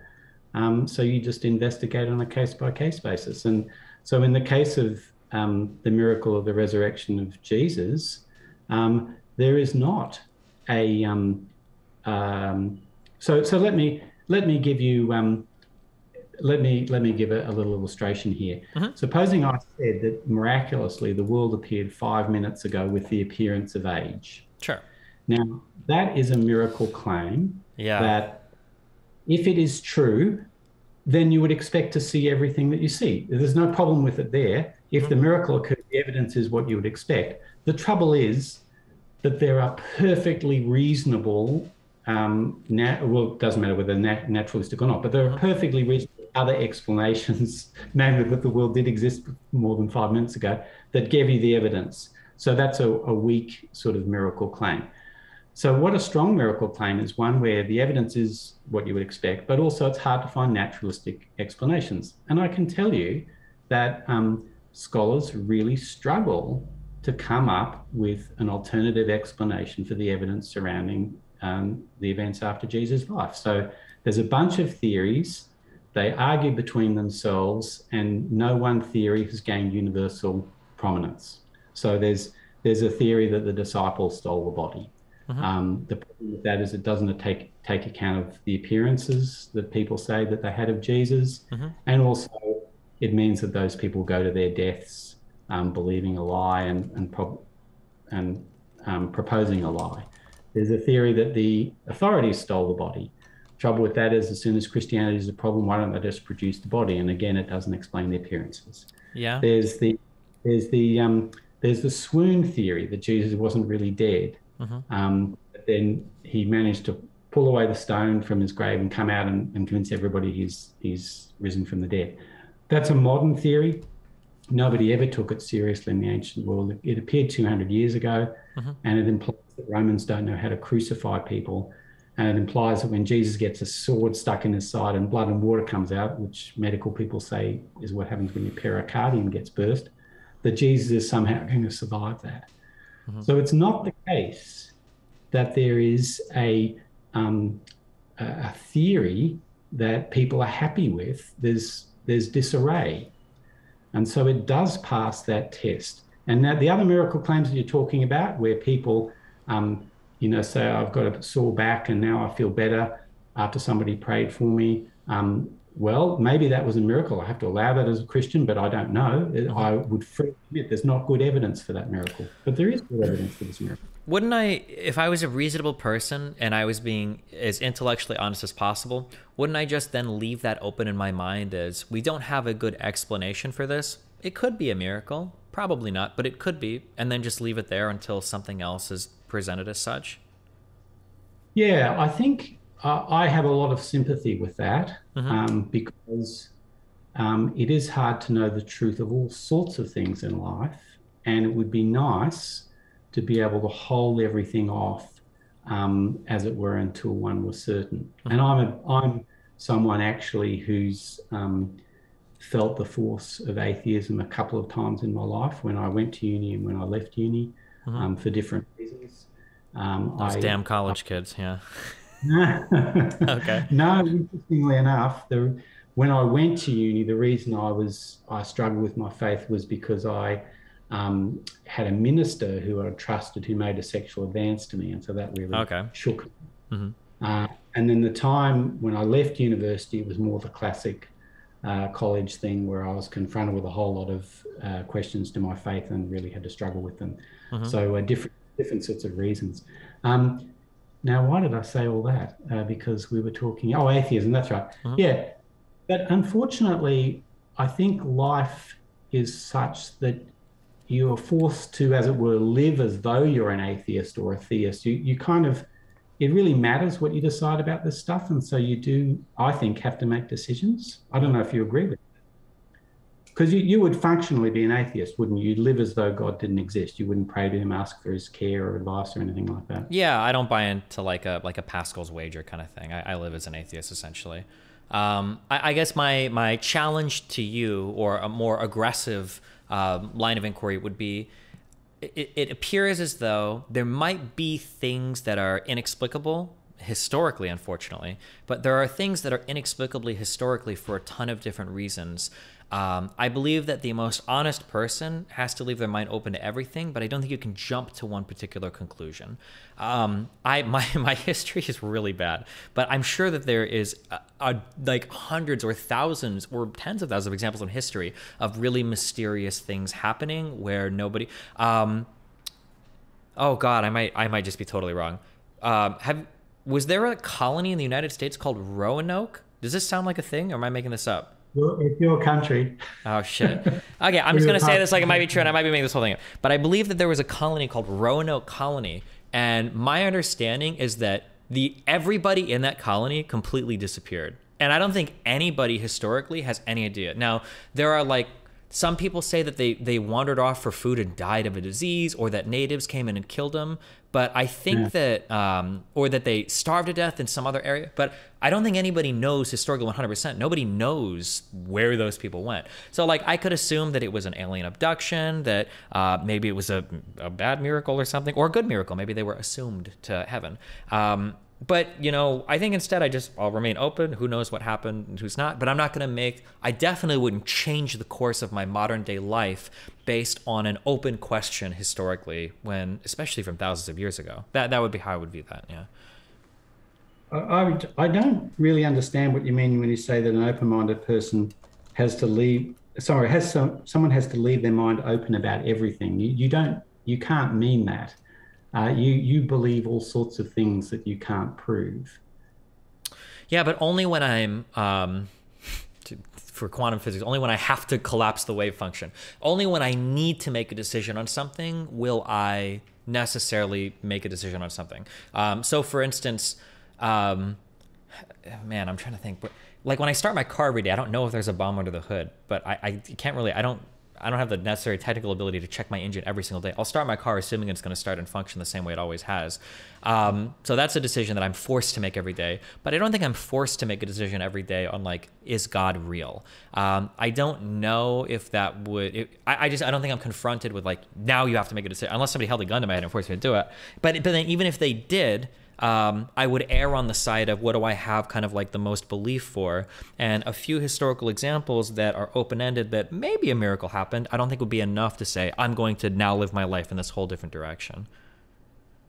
Yeah. So with the disappearing colony or or that crazy thing that happened to the Malaysian airline flight or whatever. Oh yeah. Mm-hmm. You know, there certainly are inexplicable things in history, and so then I guess it does get back to, you know, what are the stakes of the question involved? You know, are the stakes high or not? Mm-hmm. In the case of Jesus wasn't just a carpenter who you know, lived an ordinary life.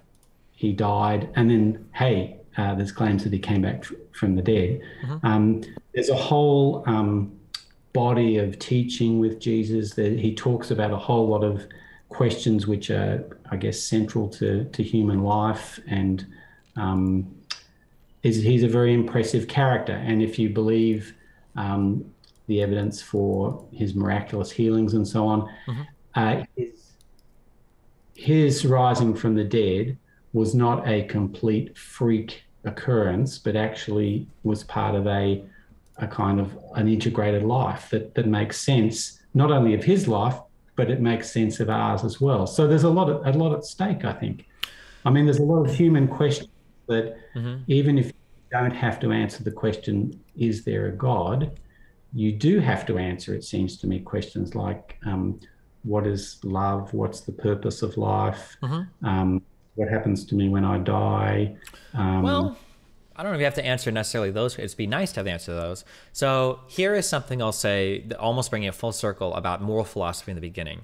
I think one of the reasons that it's so easy for me to live probably as an atheist and not think so much about religious questions is that it seems to be the case that like 99% of humans have like 95% of the same moral intuitions.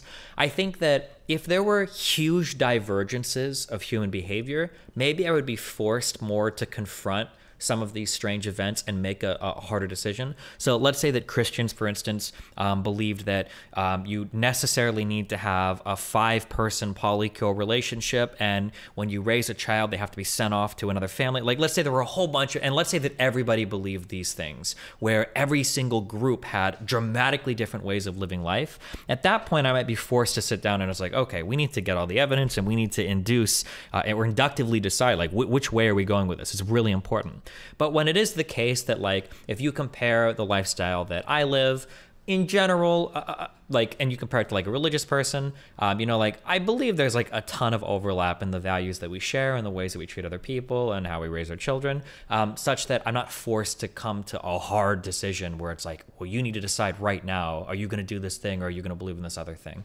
I think there'd have to be a bigger divergence of lifestyles otherwise, is what I would say. But you might disagree with that, yeah. Well, I suppose I have a couple of responses. Hmm. The first response is that I care about the way the world actually is. So truth matters to me. And so therefore it is of great interest to me whether there is a God or not. Um, the second comment I'd make is that, and then we're here where I guess we're back to this, talking about subjective experience, but I guess you just shared some of yours. Hmm. Um, I would say being a Christian has been really, I guess, life-giving for me. I've found that I've been able to forgive people that have been, it's been very important for me to forgive. I've noticed a change in myself that I think that a basic human delusion is to see ourselves as the center of the universe when that's clearly not the case. Hmm. Whereas the Christian view of people and relationships is that we're both infinitely small and infinitely precious and loved. Hmm. I find that really life-giving because being infinitely small allows you to work with other people and function in society and see yourself in the right way, I guess, Hmm. not being megalomaniac. Can I? Um, I want to challenge the first thing you said based on everything that came afterwards, and you might agree, you might disagree. So, you said something. The first thing that you said was, "I care about the way the world is. Truth matters to me." yes. I don't know if we talked about this first time. I'll be super honest. I used to believe that, and then I took a lot of drugs, and I no longer believe that. I don't think that truth is important, or the way the world is, or knowing how that is important. I am actually instrumentalist when it comes to truth, such that the only reason why gathering knowledge is important to me is if I can use it in some way to improve my life.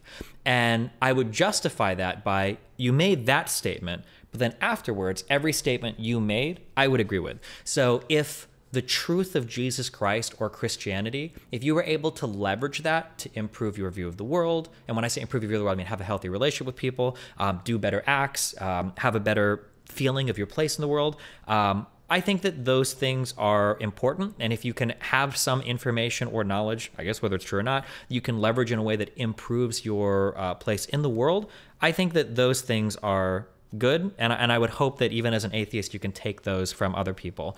I hate him to death, absolutely, and I hate to even mention anything about him. But you're familiar with Jung, I'm assuming, right?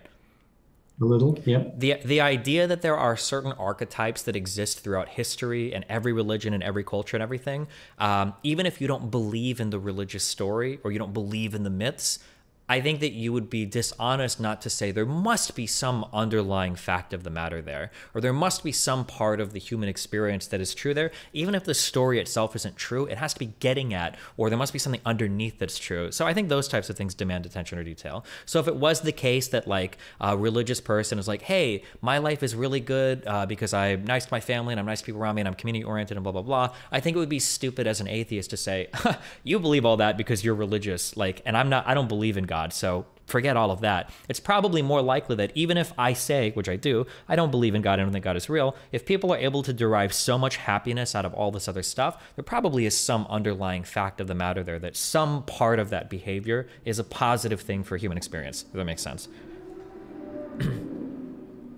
Wow. So you said truth isn't important to you, and the ultimate thing is just that you're happier, Yeah. and that you reach the conclusion that truth isn't important to you from the experiences you talked about with drugs, and realizing that the way that, as you described it to me before, it was, oh, by the way, just let me know when you have to stop. I'm enjoying this, but just No, I'm good. You're tell good. me. You said that when you took drugs, it kind of convinced you to lose confidence in your rational processes, I think, or something like that. I don't know if I'd say lose confidence in my rational processes, but more to understand that those processes in and of themselves aren't good, but it's rather what comes from those processes. So the particular experience would be, what I learned was there may in fact be some truths that if I learned them only make me worse off. And then the question is would I really want to learn those truths? So when I took a lot of mushrooms, the idea was, for a while I felt like I'm stuck in a room and this is the entirety of the universe, and everything that I believed before was a delusion about other people. And then I had the feeling of like, man, even if I have unlocked like this universal truth that nothing exists and I'm just a person in this room, I think I would rather go back to the other place where I was delusional and believed in all these other things. And then coming out of that trip, I kind of thought like, man, I wonder like, what if I'm crazy now, but I was more sane on drugs? That was just a wholly miserable experience. I don't gain anything from that truth. It's horrible. I think that there might be some truthful things that if you learn them, they don't really contribute positively to your life. Therefore, maybe the truth that I gather is only good insofar as I can leverage it to improve my life or the quality of my life or the people around me. Yeah. So if truth doesn't matter and the improving the quality of your life is all that matters, then would you, if something made you happy, but it was patently false, would that be okay with you? I think the answer always has to be yes. The really common thought experiment, I'm sure have you heard of the experience machine? No. Oh, shoot. I don't know who proposed this, but the idea is if you could hook yourself up to a machine, and once you're in the machine, everything in your life is perfect. It's not real because you're in a machine, but everything is absolutely perfect. And then you lose all prior thought of ever having been put in the machine. Would you say yes or no to that? I don't know of any justification where you can ever say no. It seems like you have to say yes, assuming that once you go in, you forget everything prior, because then everything becomes perfect insofar as your experience is concerned. Or maybe you have a way to escape that. I'm curious. Yeah. Well, you have the technology to do that. Just take a huge dose of opioids and get everybody to give them to you until you die, and that's your experience. Why don't you do that? Because one, making the decision now isn't a good experience. I don't think that it would have to be something that's like forced on you, because the process of entering the experience machine in and of itself would be it would be a really difficult thing to do, right? Okay, but yeah. I don't know if I have an answer to it, but I guess I'd just say my I guess opinion as a Christian is one of the things that I said about Christianity is that there's a picture of human flourishing. So you're saved from sin, but you're saved for something else, which is a life of community and so on.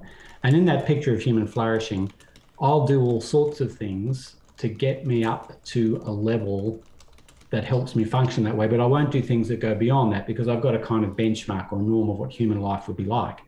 And so I've had trouble with depression in the past, and I take a mild dose of antidepressants at night to help me sleep, and that brings me up to help me function. I don't take mushrooms, no disrespect to anybody who does, but I don't take mushrooms because I don't want to go beyond what I consider to be a level of human functioning, a flourishing human life. So from the little I know of you, you've got a son, you're in a network of relationships with him, even though he washes his hands and magically makes the water disappear. Yeah. That's important, as it should be, I would say. And so to hook yourself up to that machine and kind of tune out forever, I think would be a morally bad thing to do. So I guess it depends on whether you have a picture of human life, what human life should look like. And if your only picture of human life is a pure utilitarian thing, just maximize pleasure minus pain, well, then I guess the experience machine makes sense. That's not my picture. Gotcha. And then I guess these positions would also flow from our meta-ethical understandings of, if you have a stronger understanding of what is goodness as deriving from a Christian sense, then obviously it would be an immoral thing to do to disconnect yourself from the world or any responsibilities and to entertain some falsehood. By definition, that would flow pretty naturally, I would imagine, right? Yeah. But you say that you're convinced by that, but you're not doing what you could do. I mean, you really could hook yourself up onto opioids, and you say it's an unpleasant experience, but if you thought it all through and you really thought that, it wouldn't be an unpleasant experience at all. It would be full of joyful anticipation, surely. Yeah, there's weird there's weird challenges to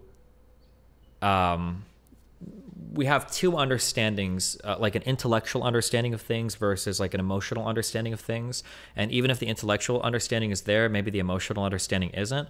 I'm sure there are better examples of this, and I hate to use this as an example because it's a really shitty one, but there are a number of people that are depressed that feel as though suicide would be a better out But killing yourself is a big deal, and they don't, like, even if they intellectually might think that, like, if I die, it's going to be better, they don't actually go through and do it. Now, it might be tempting to ask, well, I shouldn't say tempting to ask. I'm sorry, I'm in philosophy mode right now. One might ask a person, well, why don't you just kill yourself if you're depressed all the time? And they say, well, I wouldn't, because I don't.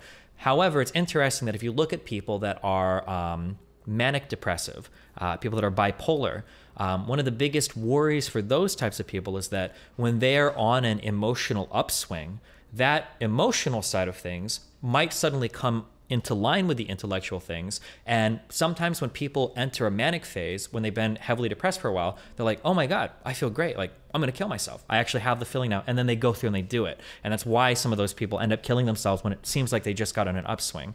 So to bring this back, like, it might be the case that there is some, like, ultimately happy, like, heroin machine that I can hook myself to. And it's like, oh my God, I have the best experience ever. And then I die and it's great.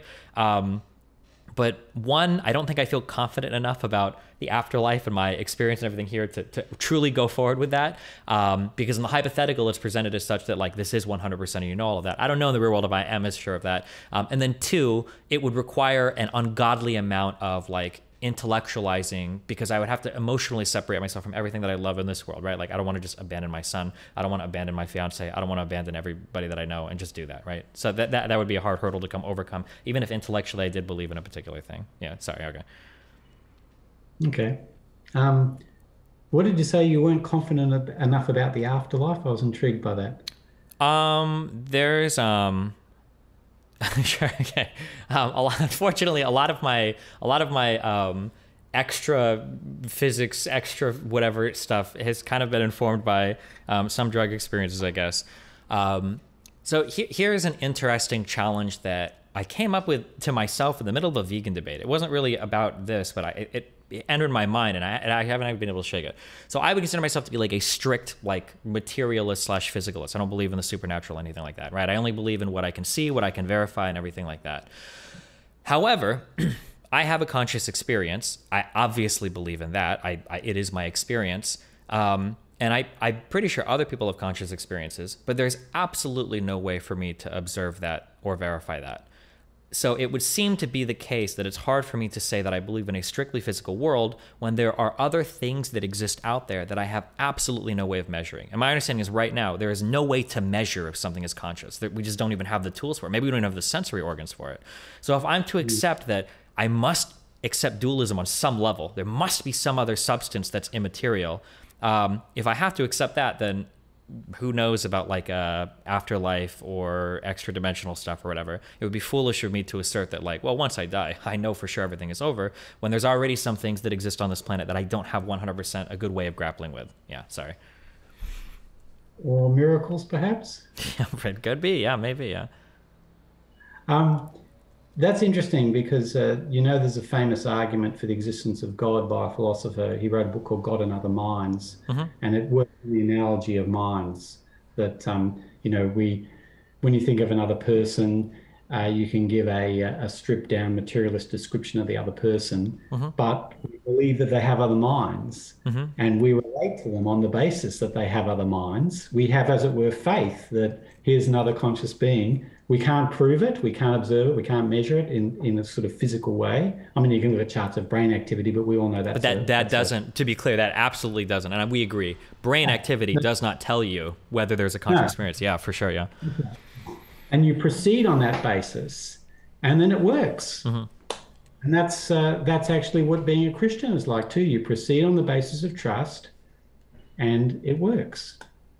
Sure. So, but the only difference is, I would say, is that, like, as I said in the beginning of this, I don't believe in absolute knowledge of anything. I think everything that we do in life is inductive, is probabilistic. Deduction is for math and philosophy, but in the real world, everything is inductively done. You can only speak in degrees of probability always. And so I just have to look at, like, what is the available evidence for what I believe in probabilistically. Yeah. Go ahead. I think this is incoherent. When you say, go ahead, I believe in absolute anything, that statement is an absolute. Isn't there an escape from this? I feel like I've read this. Because when somebody says there are no absolute statements, there's an objection. Well, that's an absolute statement. But I thought there was some loser prop philosophy like, oh, well, this is actually, there's an escape from this particular thing. Isn't there?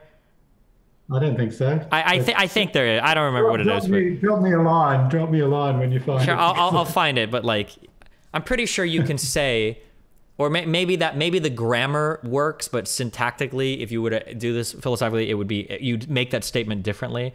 That like there are no absolute statements. Well, it's absolutely true that there are no absolutes. I'm pretty sure there's an escape from that. I don't know, but I believe in that. I don't think I can have absolute knowledge of anything. I guess I could say I'm not even absolutely sure that I can have absolute knowledge and everything. So there you go. Okay, there you go. Yeah. Okay. The only other collapse of a position that's as effective as that is logical positivism. Have you heard of this? The people that said that the only thing you can know for sure, the only confidence you can have in truth is truth that's proved by mathematics or experiments. Okay. And then somebody asked the unkind question whether that last statement was proved by mathematics or experiments, and it isn't. So the whole position collapsed. Sure, gotcha. So that was a big deal in philosophy in the early 20th century. The guy who invented it, who got knighted for it, I think, A.J. Ayer, he admitted that it was that his philosophy couldn't give an account of its own position, and so it just collapsed. Gotcha. So yeah, okay. It's worth asking about the basic assumption. Okay. Well, I think that when it comes to as an atheist, so when I was in my teens, late teens, and this is the story of probably every person ever, I was far more militant in my beliefs. I think I would even have gone as far as say, I'm not an atheist, I'm an anti-theist. I hate religious people, blah, blah, blah, blah, blah. As I've gotten older, I think that insofar as religion exists, if it guides some human behavior, that's fine. If it guides how people view the world, that's fine. My only issue is that when people allow their religious viewpoints to intervene in a way that directly contradicts our like empirical understanding of the world. I'm a really big fan of, maybe I'm biased, but I think the Catholic Church has been pretty good about saying that like science is a process. God, has created the world, so of course we'll follow science. Like I'm pretty sure the Catholic Church recognizes like evolution and stuff now. Am I making that up? I think the Pope made statements about this. I think it does. Yeah. So insofar as like if you are a religious person, that's great. My only issue is when, and this is usually the bigger problems I have with religion, is when people let the religious parts of their mind subsume their physical understanding of the world, and you get to people who are like they're feeding their children only vegetables, or they don't take them to the hospital because they don't believe in that or whatever because of some religious belief. And it's like, okay, well now there's like a harm that's being caused here because you're avoiding things that we know empirically to be good for people, insofar as however we define good, and now you're letting the religious part of your mind interfere with that. Those are the things that I tend to have problems with. But if somebody's religious and they don't make those types of interventions in their life where they're doing things that just aren't good because of religion, I tend to not have problems with it. So now this is another big question. I'm happy to keep talking about it, but if you want to... Yeah, go for it. So what are the greatest harms that Christianity does? The greatest harms that Christianity does. If you think it does. I'm uncomfortable. I really don't like Christianity because it's so broad. But if I were to be broadly speaking, I would say that when people bring in their Christian beliefs and they use it to inform some scientific beliefs, so like one example might be, there might be a Christian person that says climate change isn't real. God put fossil fuel on the planet for us to use it. Therefore, like it can't be a bad thing. There's nothing in the Bible about climate change. The God controls the earth and all of that. That wouldn't happen. So somebody like that would be, though this is kind of a hypothetical harm. I need a moment to think of like, what are some real widespread, because most of the issues I'm going to have are going to fall on social issues like being anti-gay marriage or something, but that's a little bit harder to,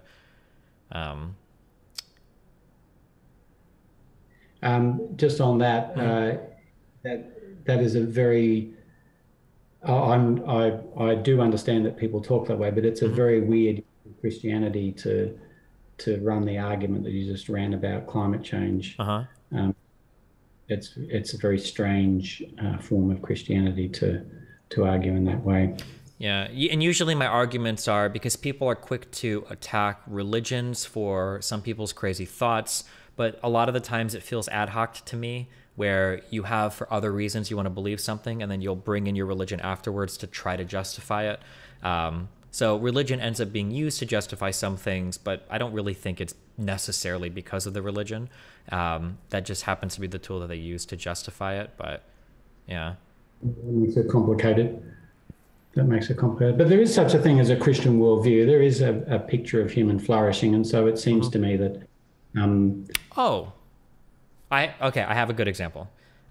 Maybe it's not like this in Australia, but in the United States for a long time, I would argue that it is just objectively a fact of the world that teenagers are going to engage in sexual activity with each other. I don't know if there's ever been a point in human history where this has been stopped. If we believe that's true, then I think the next statement we can make, we can all probably agree that teenage pregnancies and all of STDs or whatever are bad. So if that is to be true, there's two things that we can probably say with pretty high certainty. Some level of formal sex education is probably important, and some level of availability of contraception is probably important. And it seems like in the United States, these two things get massive pushback from primarily religious people on the basis that premarital sex is a sin. That would be an area where I feel like a religious intervention is causing like a net harm to at least the United States.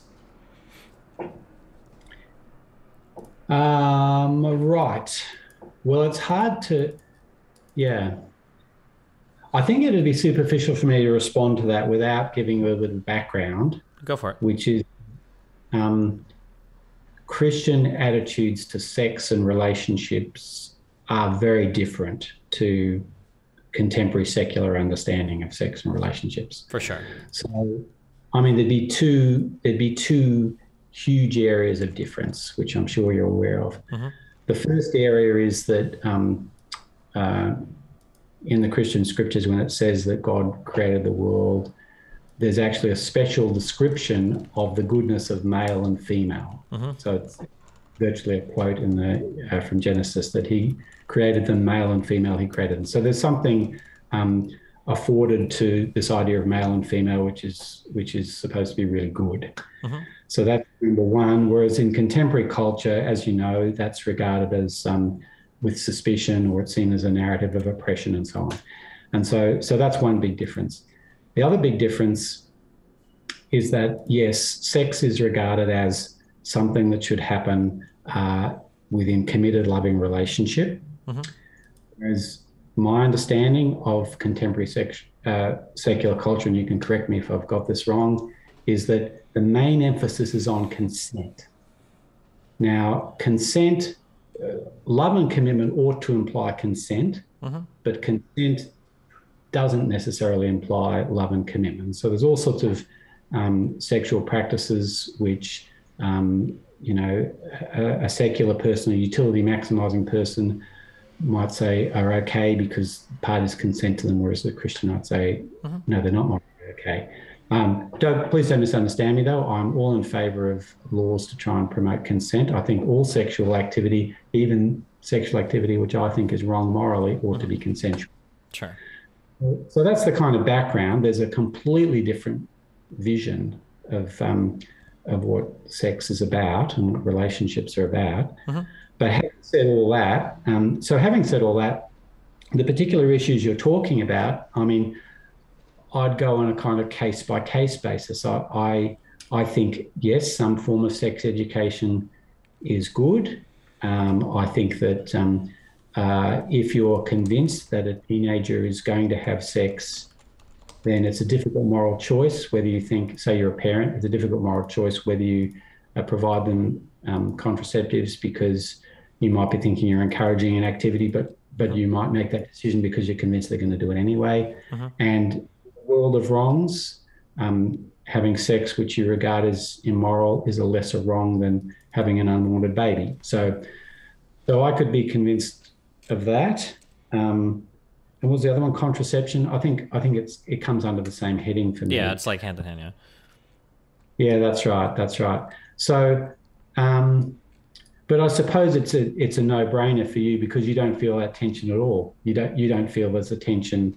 You don't feel that there's anything desirable about. Oh, But I'm hearing you saying you don't think there's anything desirable about keeping sex for marriage. Yeah, so the secular view is sex is almost purely like a recreational activity between two people. Whereas my understanding of the Catholic tool was sex is for having children and for strengthening the bond between husband and wife. And that's why it's granted to people as that. But this would be an area where, this is just an example where like, I'm not religious, and for the most part, I don't really care what religious people think. But when we clash here, when things flow down to the normative level, like and again, not to trigger the you said you did ethics, so I'm not trying to trigger too hard, but like I think that most of the like applied ethics positions I think are going to look really similar between intelligent like virtue ethicists, deontologists, consequentialists. Like I think all three of these people normatively are going to arrive at positions where it's like, we probably shouldn't murder people, whether because we shouldn't be using them to an end or whatever, as a deontologist would say, or whether it would result in a net decrease of utility, as a consequentialist would say, or whether it, exhibits some poor virtue, as maybe the virtue. We're all going to get there, more or less the same, I think. But this is an area where we have a huge break in terms of how we decide what is good or bad. And then that huge schism in my worldview leads to a markedly worse world where more teens are getting pregnant, more abortions are happening, more STDs are spreading. And now I have a problem where it's like, okay, well, we have to go and fight on some higher ethics level because this is causing something that I think is actually truly bad. Whereas a lot of other religious thought isn't. Yeah. Yeah, I think this is a good example of where the difference really matters. Mm-hmm. In fact, I'm really interested in what you think about the sexual revolution. I've got a theory about the sexual revolution, which I want to ask you, which is that I would say, so let's talk about my computer for a second. My computer is alien to me. Wait, it cut out for a sec. You said your computer is what to you? Alienable. Oh, it's okay. a legal word. I can transfer it to you. Mm-hmm. It's a thing. It has no feelings and it has no claim to my ownership that I can't just relinquish. Mm-hmm. Your son is not alienable to you. You can't sell me your son. He's a person, he has feelings, and he has a moral right to your proximity. So you're not allowed legally to separate yourself from your son and sell him to me. Okay. And they're my children. So in my view, which is extremely controversial view, a lot of people see the sexual revolution as a left-wing phenomena about a fight for social justice. Mm-hmm. And I do acknowledge that partly, and I can tell you why in a second. So I do acknowledge that, but I basically think overwhelmingly that the sexual revolution is actually a kind of right-wing triumph of market liberalism applied to relationships. I think what it's done is taken sexual partners from the category of people, like our children, and put them into the category of things. So I regard the huge amount of pornography and legalized prostitution not as a little bit of untidiness in an otherwise idyllic sexual landscape.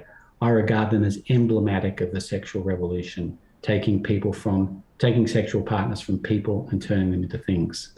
So I think there's a very big difference probably between us on this. Maybe I'm wrong. Turning people into things. Well, before I get into my view, I guess I'll fight you a little bit because I'm curious. In some ways, I can see what you're saying, but I'll fight you on the strictness of this. So I would argue that this is incongruent with what you said earlier, that proponents of the sexual revolution or the secular advocates of the sexual revolution still appear to define healthy sexual interactions as consensual ones. The consent thing seems to be pretty unique, though, between people in a way that doesn't appear between people and other objects. For instance, I don't have to give examples. I don't ask for consent from my car to drive it or consent from my computer to use it, but I do from another person to have sex with it, or them, or he or she, or whatever you would say, right? So I don't know, in what ways do you think, are you just talking about like the broader, like the commodification or the gamification of sex, or what more specifically do you mean? I'm talking about those, and I'll concede your point. I'll concede that straight away. Yes, I can see that you're right in that if you ask for consent from somebody, mm-hmm. then that is a mark of respect. And so it is different to you don't have the power over a person that you do over a thing to just use without asking for its consent. So I'll concede that. Having said that, though, the nature of the consent is an interesting question, and there is an understanding that you can consent to something, and then as soon as the person, I suppose this is what I mean, as soon as the person ceases to be of use to you, you can separate from them. A sexual partner I'm talking about now. As soon as the person ceases to be of use to you, you can get rid of them. Now, they mightn't consent to that, so that's an interesting question. Okay, so maybe, I don't even think you necessarily have to concede the first statement, but rather than saying that like we use people in terms of like objects, we can say there might be some level of objectification there, because you can objectify a person and they're still like a person, but in some ways you're treating them as an object. So for instance, you know, we're not just trying to rape everybody, but we might be trying to have sex with somebody and then abandon them shortly thereafter in a way that is a different way. Yeah, sure. Okay. Yeah, that definitely seems to be more in line with secular sexual views versus like religious ones, right? Yeah. Yeah. Does that worry you? Wait, did you ask if I agree? Yeah. Oh, yeah, I think so. Yeah. No, but does it worry you morally? Morally, no, I don't, because I'm a moral anti-realist. That's a whole other basket. Like yeah. But without opening all of that, so the something that I'll say in regards to this, and it kind of harkens back to something I said earlier about how there's an underlying fact of the matter. I think that sometimes people get so obsessed with deconstructing social norms that they don't understand why they existed in the first place. And I think we have a really big problem at viewing something as a social construct and then saying because it's a social construct, it's arbitrary and there's no underlying fact of the matter.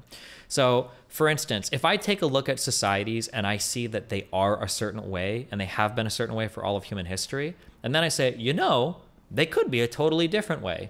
That is true, but I think that it's very important for you to take a look and say, well, hold on.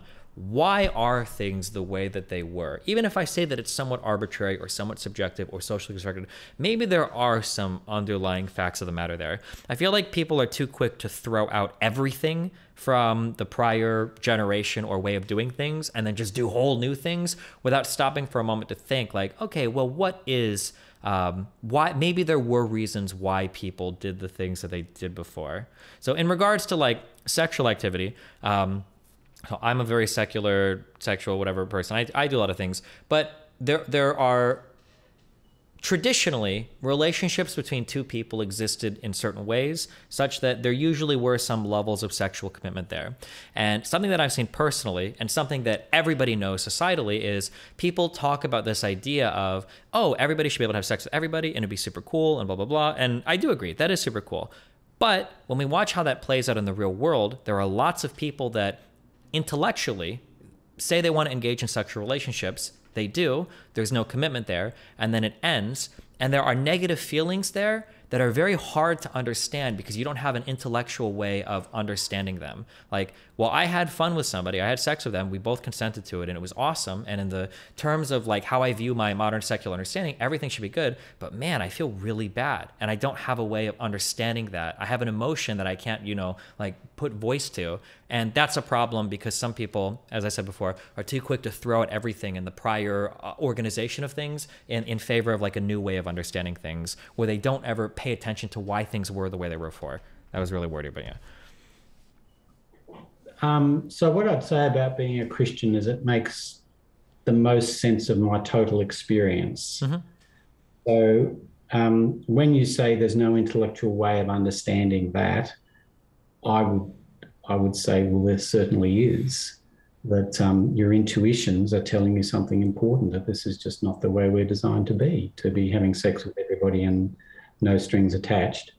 And I don't know if you consider yourself a left-wing person, but I've got a question for a supposed left-wing person. Maybe it's you, maybe it's not. Okay. But most left-wing people would believe in income redistribution. Mm-hmm. They'd believe in the pension, and they'd believe in externalities. You know, when say with global warming and things like that, that there are market transactions that you can do that have unintended consequences for others, mm-hmm. and you ought to take them and fix them up. Gotcha. I'm Well, a big left-wing person, so I'm big on all three of these things. Yeah, go ahead. okay. Then I think you ought to support traditional marriage, Destiny, because when we think about the goods that are available in romantic sexual relationships, traditional marriage is a form of income redistribution, pension, and taking account of externalities. It's a form of income distribution. It's a form of income redistribution because you are probably aware. I mean, you don't need me to show you this, but I'm just going to show it to you because it's fun. Have you seen? Whoops. Oh, has this come up again or not?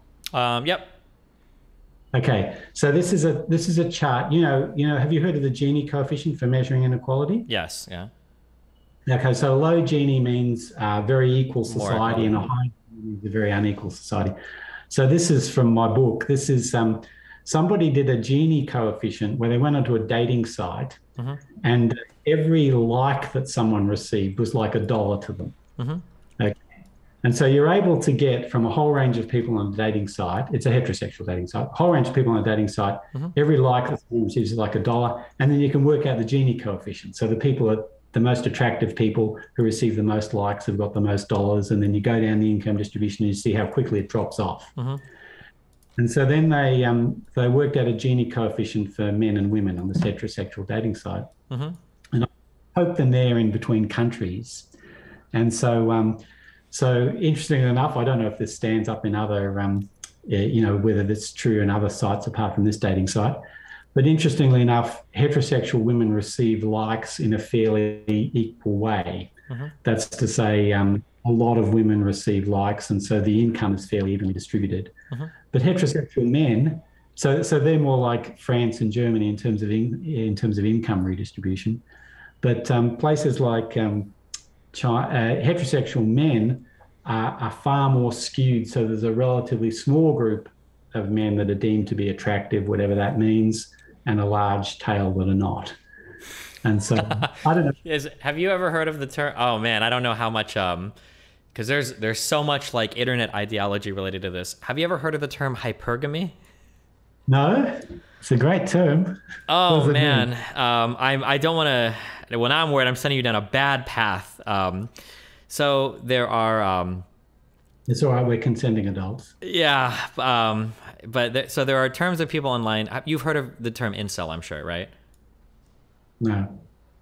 You said yeah, right?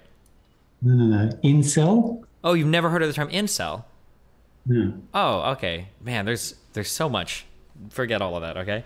But there are theories of sexual marketplaces and how they function today. And one common talking point of this group of people, I'll call them red pillars, is this concept of hypergamy.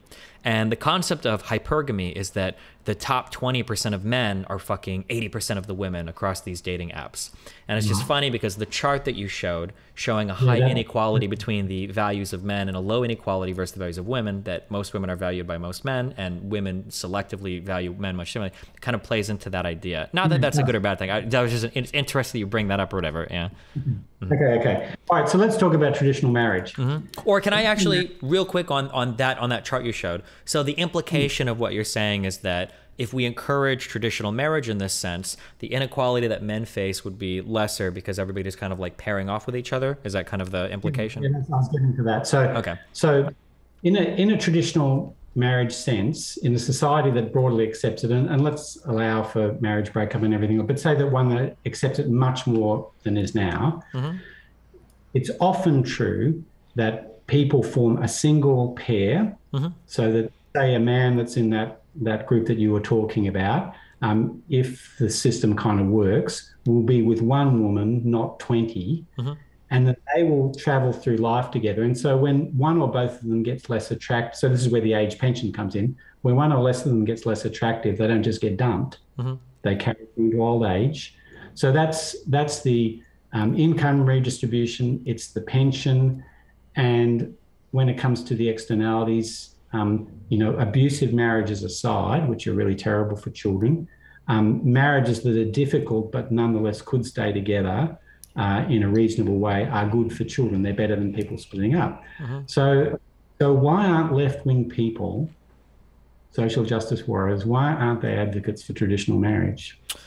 Well, so the three things that I would fight here for are on one, income redistribution. I don't think we typically argue in terms of income inequality between the sexes, although some people do, of course. But the big problem is income inequality between the classes. So in the United States, if men and women had income parity, that would be cool, but it wouldn't solve the majority of the problems of income inequality, which is the difference between the people living in the poorest parts of the U.S. versus... Sorry, Destiny. I'm using income there as a metaphor. The income I'm talking about is the different levels of attractiveness. I'm talking about relational goods. Oh, sure, I understand. Well, if you want to go by just the relational thing, I don't think left-wing people talk about that, right? Or that's not something they're very focused on. When they talk about income redistribution, they're talking about income, right? Yeah. No, but let's just talk about justice. The reason people don't like income inequality is because they don't like the idea that someone, by virtue of having a lot of money, can have a lot of power, and they probably go along with John Rawls' idea that birth station should not determine your lot in life, and a lot of income inequality comes from where you happen to be born into. For sure. Isn't the same now? If that's unjust, that people who happen to be born into a lot of money can take advantage of it, isn't it also true? And look, it's interesting. Sexual goods and income are similar in this way. Someone can be rich because they're born into it or because they work hard in a free enterprise system. It's probably some combination of both. It's the same thing with attractiveness. Sure. Some people have good genes and but they can make the most of it or not. And so there's a combination of things going on there. But if you care about justice, don't you care that someone who's incredibly attractive can, as it were, use a lot of people? Yeah, I think that there are questions there. This diverts into it's a whole other thing. In areas where we'd probably find a lot of agreement. I don't think I would attack it from this angle, but I think that there are a lot of good conversations that can be had about how relationships are functioning today.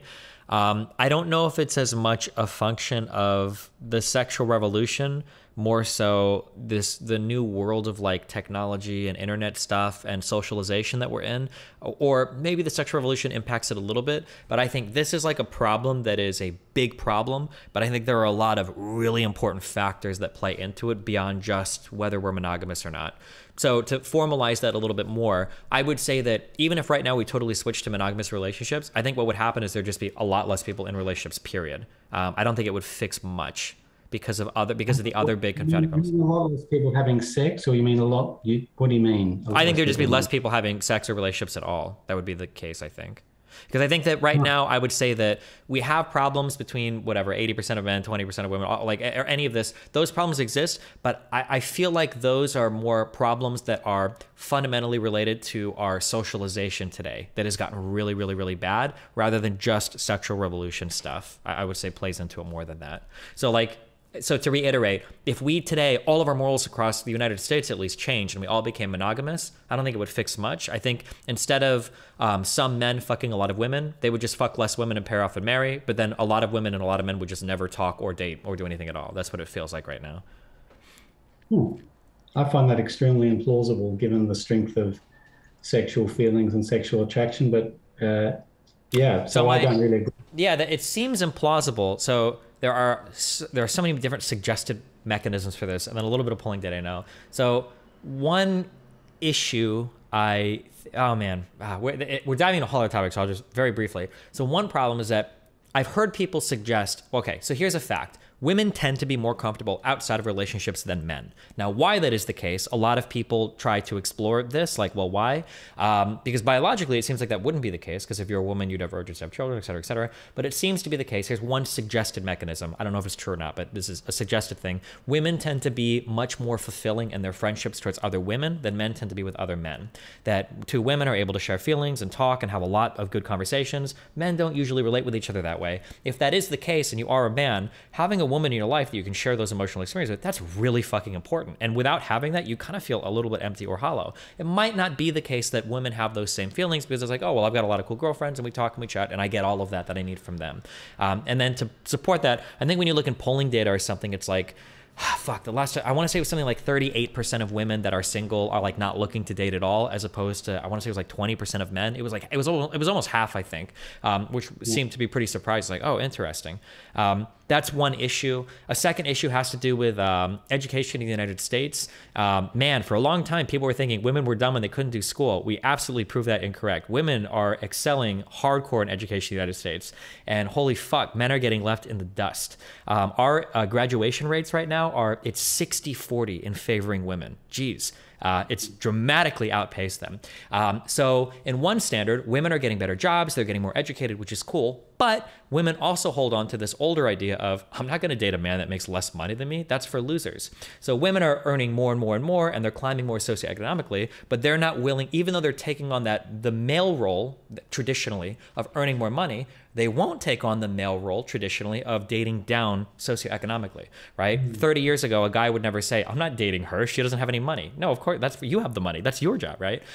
So there's that. The socialization aspect, I guess this plays in your favor. I think that atheists were very quick to cede all the ritual and all the community building to religious people so that when they became a-religious, they didn't replace it with anything. Say what you will about church, it's really cool to be able to go to one place every weekend, see all of your friends, a whole bunch of family, extended family, everybody in your community, do community service events, listen to a guy talk to you about how to live a life. Even if you're not religious, losing that sucks. So when you've lost that, we don't have strong unions in the United States. We don't go to like any type of group things. Once you graduate school, if you're working in an environment with like 80% men, you're never meeting another girl in your life. I don't even know, and I'm even being honest, from my part, I don't know where the fuck I would go to meet a woman or to talk to another person, right? I meet everybody through my job, streaming. But if you work as like an engineer and your employees are 90% men, there's like no place to socialize anymore. You don't have those community activities. We do way too much stuff online. Online stuff used to be like, online social media was supposed to make our real life relationships better. It was supposed to augment them, not replace them. Now they've become a replacement for real life interaction. And if you play video games all day, or if you're in guy dominated spaces on the internet, you're not ever gonna talk to girls, right? So this is like four of like a million. All of these things I think are contributing to this really negative socialization environment we have. And I think from there stems a lot of the relationship problems that I would say these things are more relevant than just sexual revolution stuff. That was really wordy. Sorry, go ahead. No, the other thing was, I said it was extremely implausible, what you said before, but I should add, what you said there about the internet, I should add, perhaps if a lot of people got their sexual experiences through pornography, then that would make what you're saying more plausible. So, you know, if there was a situation where, you know, people just stopped meeting each other, stopped dating, perhaps they would get those experiences through pornography. So that's that's a question mark I have about, you know, otherwise I find what you said implausible, but I suppose when you said what you said about the internet, it made me wonder about that as well. Yeah, I mean, men will masturbate, but it's not a replacement. I think if you talk to any virgin male, especially in their 20s or 30s, and he's like, hey, you masturbate, like, you're cool, like, never having sex, right? I think most of them would still be like, bro, I don't care if I'm masturbating or not, I'm still lonely as fuck. You know, I feel like most people would still say that, right? Yeah, I think that's probably right. Yeah. So yeah, okay. Well, you've persuaded me. I'll go back to saying what you said was implausible. Sure. Yeah. Okay. Well, look. So it's interesting. We've come across an area where there is quite a big difference between the way that secular people think and the way that Christians think, and it seems to be important. I mean, it seems to me that people put a great deal of store in romantic love as a form of finding love in society. I actually, as a Christian though, would want to say that one of the consequences of the sexual revolution is it shrunk the word love and made it far more erotic than a bigger definition of love could entail. So I think in the Christian worldview, love is a very big word. It means things like forgiving enemies. It means things like contributing to society. It means all sorts of things. Whereas I think one of the things the sexual revolution has done is shrunk love as a word. And in fact, the word love has even shrunk further to consent. I don't know what you think about that, but to go on with what you said earlier, it plays more into the love. It has been like kind of the victim of market liberalization, like where love is something that we express in objects that are purchased for hours of our life spent, you know, earning a wage somewhere, right? How big a ring do you buy somebody? What type of gifts do you get somebody? Where you go on vacation for? Like these types of things, yeah. Yeah, I think that's right. I think free market liberalism has really seeped into the sexual landscape at big time. I think Oh man, I'm not a leftist, okay? So I have to, just as a point out there, fuck the socialists and the communists, okay? Just make sure I say that. But I love free market liberalism and I love capitalism. I think they do really great things. But I hate, and it kind of plays into everything you're saying, this concept of consumerism. I would hope that these are separate and distinct things, that we can exist in a capitalist country without being a hyper-consumerist country. But man, that liberalism seeping into every single part of your life and defining every single thing you do is very sad to me. It feels like I think people have a hard time taking the good bits and pieces from things and then appreciating and liking those. It feels like it has to be fully enveloped and they have to become all of a particular thing. And then in some ways it just, makes things absolutely terrible. I mean, I've got another theory about this, which goes that the West, if you have to find a prophet for Western fundamentalism, I'd pick John Stuart Mill, who was that guy who said you can do whatever you like as long as you don't hurt anybody else. And but actually, I don't think that that's very practical. I think in any functioning human community where people are close enough to help you, they're close enough to hurt you. For sure. I mean, try and live in an isolated community, but you can avoid hurt, but you can avoid love as well. And so I think actually his maxim is not very often practical. It's not often the case that what we do literally affects nobody else. Yeah. And so we're left with a problem. How do we decide what to do when we do impact on others? Well, I think the prophet of the West now is Friedrich Nietzsche. So he said that he said, egalitarianism, democracy is all rubbish. People are certainly not equal. And he wanted to, his view of history was that as Western society developed after the Roman period, Christianity corrupted it with what he called the slave morality, treasuring humility and weakness and things like that. Whereas he looked forward to a return to the golden age of Greece and Rome, where strength and beauty and dexterity was really prized. And so I think that's the spirit of the West. I think that we admire people who are strong, attractive, clever. This is what we really value. So why hasn't this affected all of the West? It hasn't affected all of the West. We talk about democracy and human rights because the memory of the Second World War. The memory of the Second World War tells us what happens when Nietzsche's ideas, that the strong and beautiful and clever and ever can just wipe out anybody that they don't like. It tells us what that happens when you do that politically. And so we've been rescued from that by the Second World War. But in economics, and I would say in sex, we are very Nietzschean. The strong and beautiful moral duty to oppress the weak and ineffective. Yeah, maybe. I think the thing, to go back to what you said, to start that off, the idea that you can do whatever you want as you don't hurt another person. I feel like the problem with so many of those ideologies is that I agree with them, like syntactically as they're written, they are true, but I think they demand a great deal more thought than people are willing to give them. I feel like I'm quoting every person I hate in this conversation. Jesus. Are you familiar with like objectivism or Ayn Rand? Oh yeah. Oh God. Oh yeah. Yeah. Okay. So there's Her one view of relationships is quite something. Yeah, Jesus. Okay. There's one term that comes from, I believe it comes from objectivism that I really like. And it's called enlightened self-interest. Are you familiar with this at all? Yeah, I've heard the term. Yeah. Yeah. So the way that I build, if you ever want to have a tortured conversation on meta ethics, maybe someday, the way that I build like most of my moral philosophy actually comes from a highly self-interested position, to where at the end of the day, I just want the best world that I can have for me, and it's really what I want. And it feels like a lot of people will kind of get to that area, with like this almost extremely liberal area, this very individualistic or whatever. But if you take a little bit more time to think about what that means, like what does a good world for you look like? It's not a world where you have all the wealth, all the power, and you sit atop, like the king, right? It's probably a world where the people around you are happy, you have a healthy family, your community's functioning well, your state is taking care of the people that need it the most. So like from these self-interested positions, or from these John Mills quotes, like as long as you're not harming another person, right? Well, there are a lot of harms that we can commit that are more ethereal or harder to see, rather than like a harm isn't just me, you know, like punching another person, right? A harm might be me not, you know, stopping a little bit to let the old lady cross the street, or a harm might be, you know, like a neighbor needs help with something and I could help very easily, but I choose not to, right? There are a whole bunch of harms that you commit due to inaction, I think, that people don't take time to look at. And yeah, I think that, I feel like a lot of those philosophies work, but you have to, they demand a great deal more attention than just like looking at them and be like, oh, true, I can do whatever the fuck I want as long as I'm not killing somebody. And that's a lot of my issues with, I would say, conservatism in the United States, where it's like, okay, we talk about like wanting to make a better world and individual responsibility and all that. That's great. But like, man, if you would just take like one moment to extend a little bit of that charity to a neighbor or to a neighboring city or neighboring state or whatever, like everything works so much better for everybody. Like just think a little bit more on it and it feels like everybody would be so much better off. That tends to be like my approach to a lot of moral philosophy. Yeah. So there's a couple of things that come to mind there.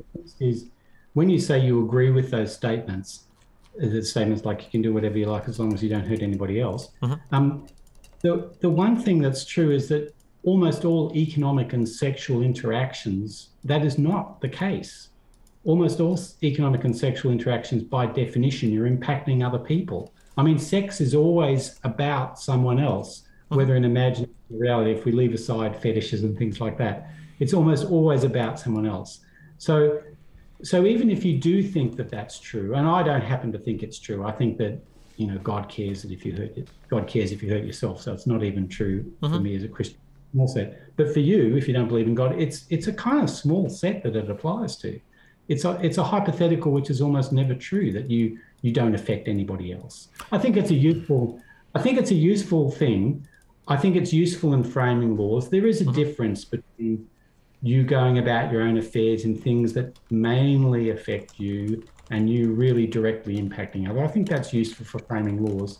But as a moral philosophy, it's just vanishing more than its relevance. Well, I think so. The issue might be, it's not more that, like you say, you shouldn't affect anybody else, is that you shouldn't harm anybody else. But I think that people don't spend a lot of time thinking about like the different types of harms that we could commit. So Absolutely. Yeah. So somebody from like a highly liberalized perspective might make the argument that like, if I want to be able to, I should be able to sell heroin on a street corner. I'm not forcing anybody to buy from me. These are all consensual transactions. Yeah. Then it's like, okay, in a very like narrow reading of not harming anyone else, I guess that could be true. But if we expand what we understand harm to be a little bit, maybe we can get to areas where we say, even if we're not directly harming somebody, we are actually kind of engaging in things that are harmful to society as a whole. And maybe we can like curb some of these other activities based on that more fundamental statement of like, as long as I'm not hurting somebody else. If that makes sense. I can't resist reading you a quote from Ayn Rand. Oh boy. Anthem and Atlas Shrugged were the two. Dude, I was a confused high school kid. Okay, I can't help myself, but go for it. Hit me up. So here is her talking about relationships. I'm interested to know if you agree with this. This is one of her heroines talking in, I think it's in Atlas Shrugged. Okay. Is it? Yes, it is Atlas Shrugged. Do you remember you called me a traitor once? I want you to come to me seeking nothing but your own enjoyment. My way of trading is to know that the joy you give me is paid for by the joy you get from me, not by your suffering or mine. I don't accept sacrifices and I don't make them.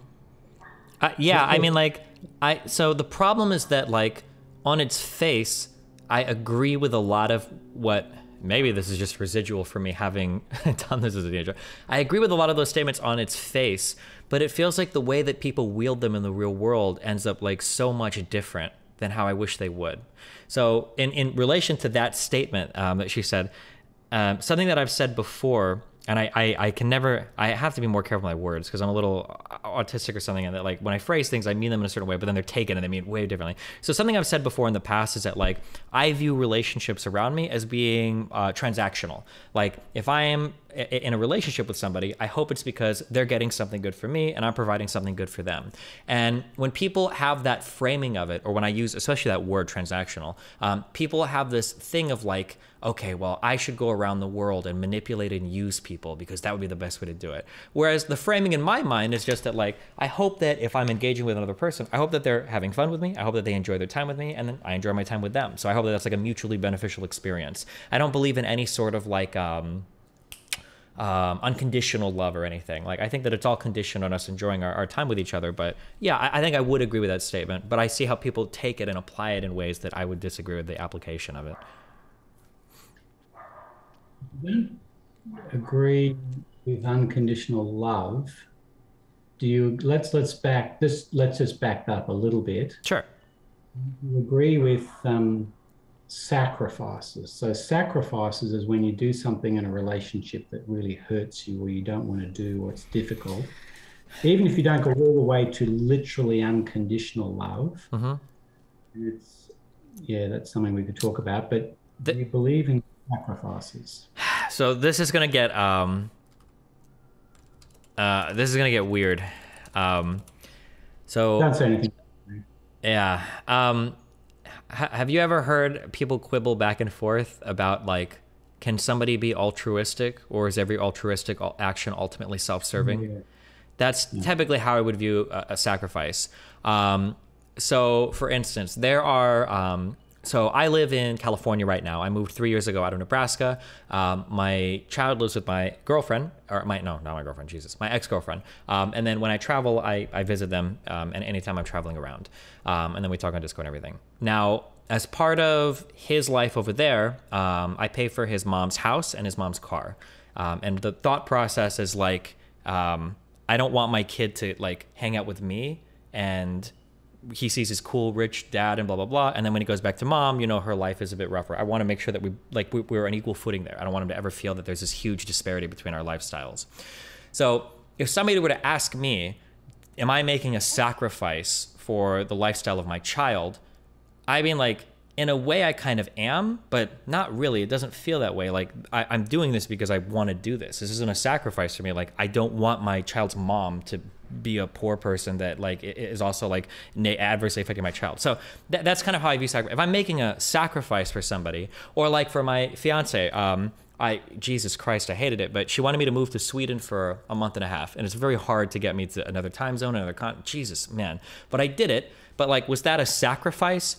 I mean, like, it kind of was, but the love that I have for her and my commitment to her is greater than any discomfort that I'll experience by moving for a month and a half.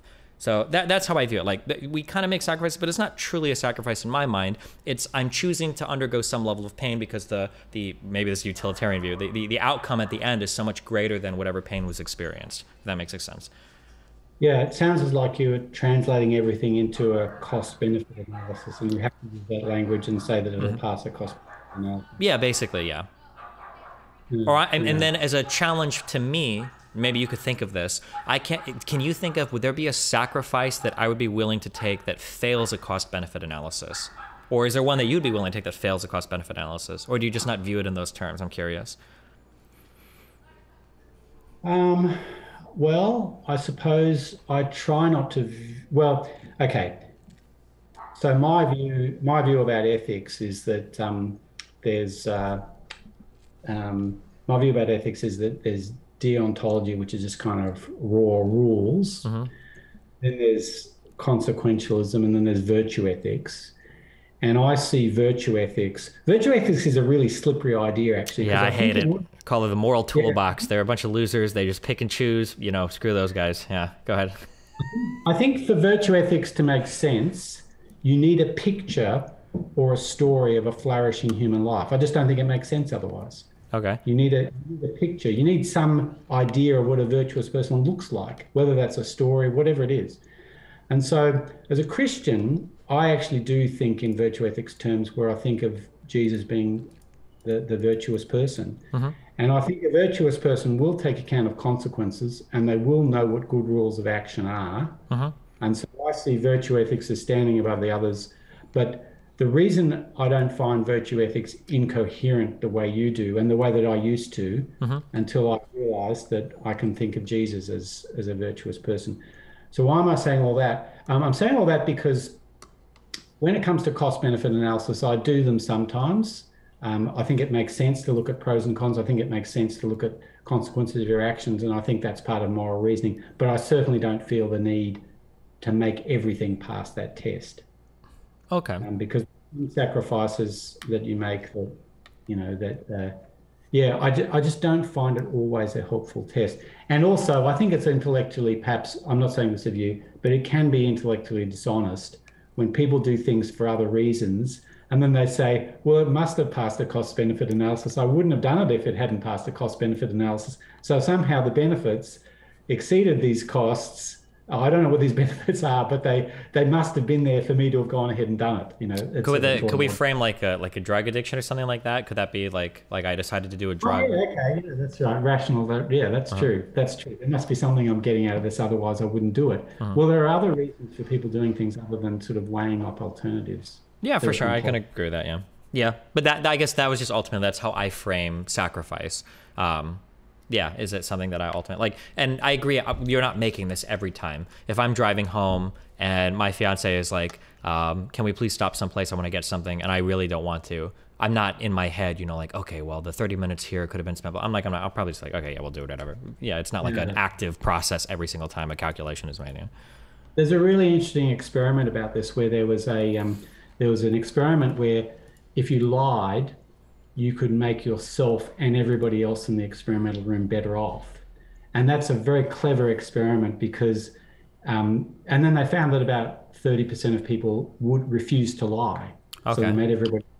And it's a clever experiment because you don't have to worry about how you value you versus other people. If you make everybody better off, you can control for that. Hmm. And so, yeah, that doesn't pass any kind of cost benefit analysis. But then you can say, oh, the people must have got utility out of telling the truth. But then that's kind of tautological. You maybe kind of, yeah, Well, it's that's not quite. um, I think that was the problem, is because anytime I talk in those terms, everything becomes like, is it tautological or is it like reductive to the point of absurdity? Where if every single sacrifice is actually a person acting in their self-interest, then by that definition, literally every single thing you do is self-interest. So it becomes Yeah, pointless to even bring it up. Yeah, yeah, that's right. If everything is self-interested, then self-interest just becomes a meaningless term. for sure. Yeah, yeah. Or maybe Yeah, arbitrary. There's a word I'm looking for, but yeah, it's like a pointless. Yeah. Kind of yeah, on that same end, just we don't have to revisit the whole discussion, but a fun challenge that I've heard to physicalists or materialists is you ask somebody like, do you believe in the supernatural? And you're like, well, no, I think there needs to be a physical accounting for things. It's like, okay, so let's say that a supernatural event occurred. And you're like, okay, yeah. Well, let's say that one occurred that you could actually test for and empirically prove time and time again. Then it's like, okay, yeah. If that was the case, would you still call it supernatural then? Or would it become like a physical thing? And it's like, well, I guess it become a physical thing. So in that case, you don't believe in anything supernatural, because even if you find something supernatural, as soon as you find a way to test it, it will be subsumed by a physical world, and everything is essentially. I've heard that challenge before. It's redundant or absurd to call things like to be a materialist or a physicalist, because ultimately anything that you can quantify will be subsumed in your physicalist or materialist yeah. interpretation of the world. Yeah. Yes. Okay, that's true. It Hmm. becomes tautological. Yeah. Yeah. The other thing I think about, to go full circle, and then I probably should let you go. But the other thing that I think about miracles is about how modern science has changed our conceptions of plausibility. I mean, one of the things that's really remarkable about scientific discoveries is that um, they're so some of them are so bizarrely improbable. Like the idea that we're sitting on other parts of the world and we're talking to each other, and Hmm. that's happening because there are these waves flying through the world that nobody can see. Hmm. I mean, if you told that to somebody 2 centuries ago, they'd just say you're absolutely crazy. Hmm. And so I think I think see, this is one of the arguments um, against a Hume's argument against miracles, Hmm. is that it's all based on plausibility. You know, you think something's improbable, and so you just don't look at the evidence for it. But if I can quote a philosopher here, um, he's talking about the idea of strength of analogy. So the strength of analogy argument is that something's only probable if it somehow connects to your experience. Hmm. Okay. So you've got an analogy in your experience to say this could happen. Hmm. So here's a quote from Alan Hayek. If strength of analogy is such a crucial determinant of a reasonable person's probability, he says function, but he means probability, of a reasonable person's probability, then that person should also be skeptical about all spectacular scientific discoveries, and that is absurd. So what he's saying there is that there are plenty of things in science that we've discovered that 5 minutes before they were discovered, you'd say they're just impossible. You Sure. know, they just don't, but then they turn out being possible. Sure. Yeah. So I, As yeah. a random fun question, I often hear when I have conversations with other philosophy people, educated ones, not me who's wiki educated. Oftentimes they'll make comparisons of what I'm saying, like, oh, it sounds like you would like Hume, you would believe this thing, or Hume says this, or Hume says that. I hear that a lot in terms of, so he sounds like maybe he's a cool guy. Although you're telling me that some people were critical of some things he said. Do you believe this? Okay, I have bought and read a couple philosophy books. I read some stuff by Bertrand Russell. I read a bit of Capital by Marx, and I've read a little bit of Hume's treatise on humanity, I think. Yeah. You should say something nature, yeah. Yeah. Okay. I don't think that the reading is difficult because the material is dense. I think that a lot of the writing is just really, really, really bad. Do you agree with that, or do you disagree with that?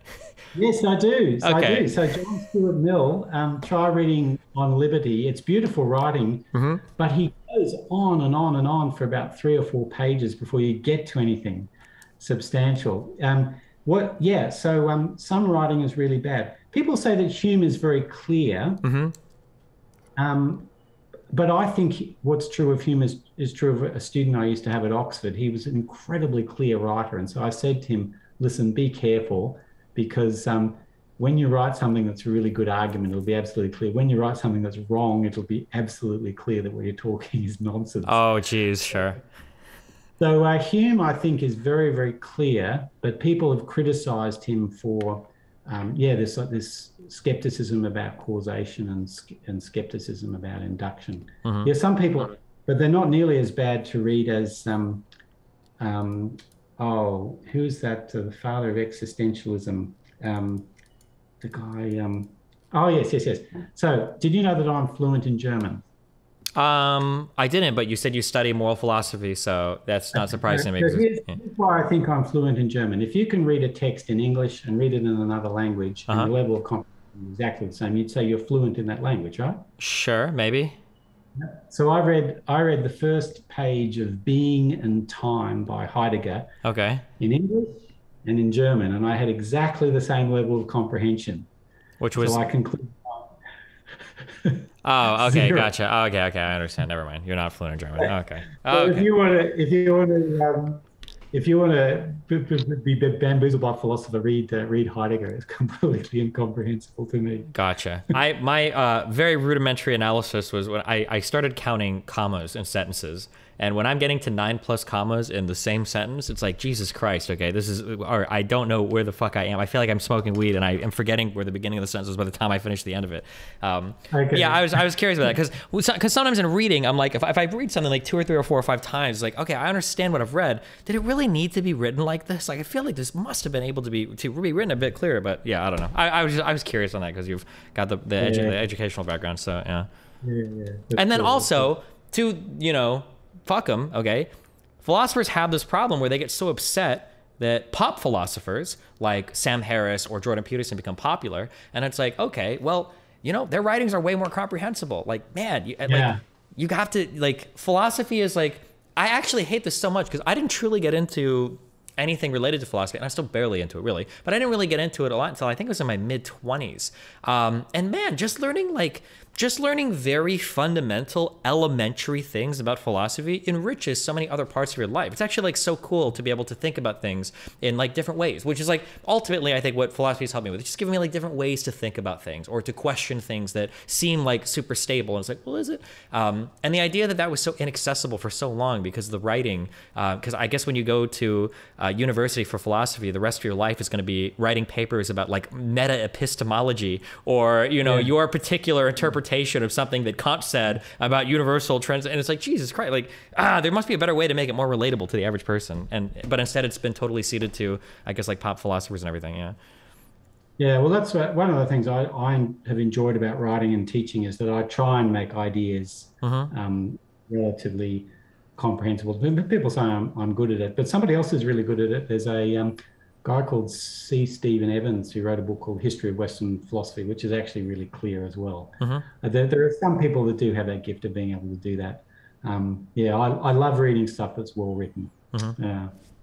Anyway, I think it's been a great conversation. Thanks very much. I appreciate it. Wait, it cut off as I talked. What did you say? Oh, do you have anything else you wanted to talk about or ask? Or Not that I can think of right now, but if you ever, you can always shoot me an email, and yeah, we can always chat again if you want to. Yeah. that'd be fun. Wait, real quick. You mentioned the books that you've written. Do you want to plug like a social media or something you've written recently, the most recent thing that people can find you on Amazon or something like that? No, just the one book that I've written called Western Fundamentalism took me 20 years to write, so I figure that's that's enough for one book. Okay. So I want to ask one question. Because I did music. Hold on, this kind of relates. Okay, when you write a book like that, one problem that you have when you write pieces is you can torture it to death. You never want to put it down because there's always something you can change. How do you, when you've written your book, at what point are you like, okay, I'm done? Or are you like infinitely editing, re-editing, changing, adding? Like, how do you come to that decision? I'm curious. You spent 20 years on something. Yeah. Yeah, well, I think one of the main things, I don't know if this happened with music for you, but one of the main things is getting other people to read it. Yes. And I had, so the chapter that I originally wrote on the sexual revolution, so the chapters are, there's an introduction which talks about how we all have basic beliefs and that they can't all be proved. And then I go through democracy, free market liberalism, and sexual freedom. There's a sort of things. And the chapter on the sexual revolution that I first wrote, I gave it to someone to read, a woman, and she was so critical, said it was absolutely terrible, and gave me the roughest criticism I've ever received. But it was great. I went back, because a lot of the things I was saying, I didn't have much historical background. So I went and read a book by, I think it was Nancy McLean, History of Feminism in the US and stuff, a lot of primary documents, read it all really carefully, went and spoke to a professor, one who's sort of left and one who's sort of right, and they each gave me a book, read both of them and was able to synthesize them. And so I think getting other people to read it's really important. As to editing never stops. I've made a rule for myself that whenever I publish anything, I try never to read it again because I will always be guaranteed to find a mistake. What do you feel about music that do you compose now? Not really. I do small things for my community and then I have them build on it. It's like a little game kind of, or a little challenge, I call it. But I went to college for music and I was doing, I wanted to major in performance and minor in composition. And there was like a thing where if I ever like, because I was working with some, it's like a computer software to make music. They're called a digital audio workstation. But there is this idea that like, especially as a student, I might like write a piece and I think it's okay. And then like a year later, I'll look at something. It's like, oh my God, like I could do this or that or this or that or this or that. And I mean, I never like made an album or anything, but I always wondered for musicians or for authors, because we're constantly growing and learning and challenging ourselves, or I would hope, like, do you ever get to a point where like you look at something you've written or a piece you've composed like 5 years later and you're like, man, hold on, wait, I'm gonna go back and change this or do this. But obviously you can't re-release it because it looks self-indulgent and it's just kind of silly. Yeah. So that just seems like a difficult thing. What about pain? Did you find that some things were painful to write? What do you know? What do you mean by that? Well, I found that with a couple of chapters in the book, I actually, and I find this with academic work too, some of my best academic work, I have to get into a total vortex where the rest of the world doesn't seem real and I'm a pain to live with. But I have to get into a vortex and it almost hurts to get it, to pull it out of me. That doesn't happen to you with music? You're in the right No, but I don't think either music is different or I'm just not at that level of composition. So yeah, I don't, yeah. That might be the case with some more serious artists that there are, but yeah. I don't know if it's serious or not, but I found that some things were just a real struggle. But then when you get past it, you think, that's actually better written. So yeah. Okay. Yeah. Gotcha. All right. Well, hey, listen, I super appreciate the conversation. It's been fun. I've got a couple new things to think about. So yeah, awesome. If there's ever anything else, just feel free to shoot me an email. We can chat. Yeah. Great. Thanks. Cool. Thanks a lot. Have a good one. What a fucking nerd. God, I would pay so much money to see that guy have to debate Demon Mama. Destiny. Bayes' theorem describes the probability of an event. How often does anyone start with a 0% certainty when you hear about an event? I think I would argue that some people do, and it's really bad. It's funny because like a direct thing of like a Bayes' theorem might be that one interpretation of that might be me saying, I always tell people, you should always be able to ask yourself, what would it take to convince you otherwise? And if there's no answer, then that's a problem. I think a Bayesian way of looking at that statement is, what would it take for you to change your prior to something? And if the answer is nothing, then your prior is either 0% or 100%, which means something is wrong there, right? That would be my, yeah. Jesus. Okay. I have, you asked about how to get out of that paradox of absolutes. Russell wrote about it, talking about Epimenides paradox. I feel like I've read about this before. It's something about like being able to make an absolute statement about no absolute or something. But hold on, fuck. I told some other kid that I would do. Wait, I shouldn't say kid. I told a person that I would do like a podcast of theirs, but he said I could stream it. I don't know what it's even about. I'd have to go back and look at it. But I need to use the restroom real quick. I'll play donos and then I'll be right back. I'm sorry. Jeez, one sec. That conversation went on for a lot longer than I thought it would, which is good. It was a fun conversation. I always like talking to that guy. Every conversation with that guy is super cool. I'll be back 1 second.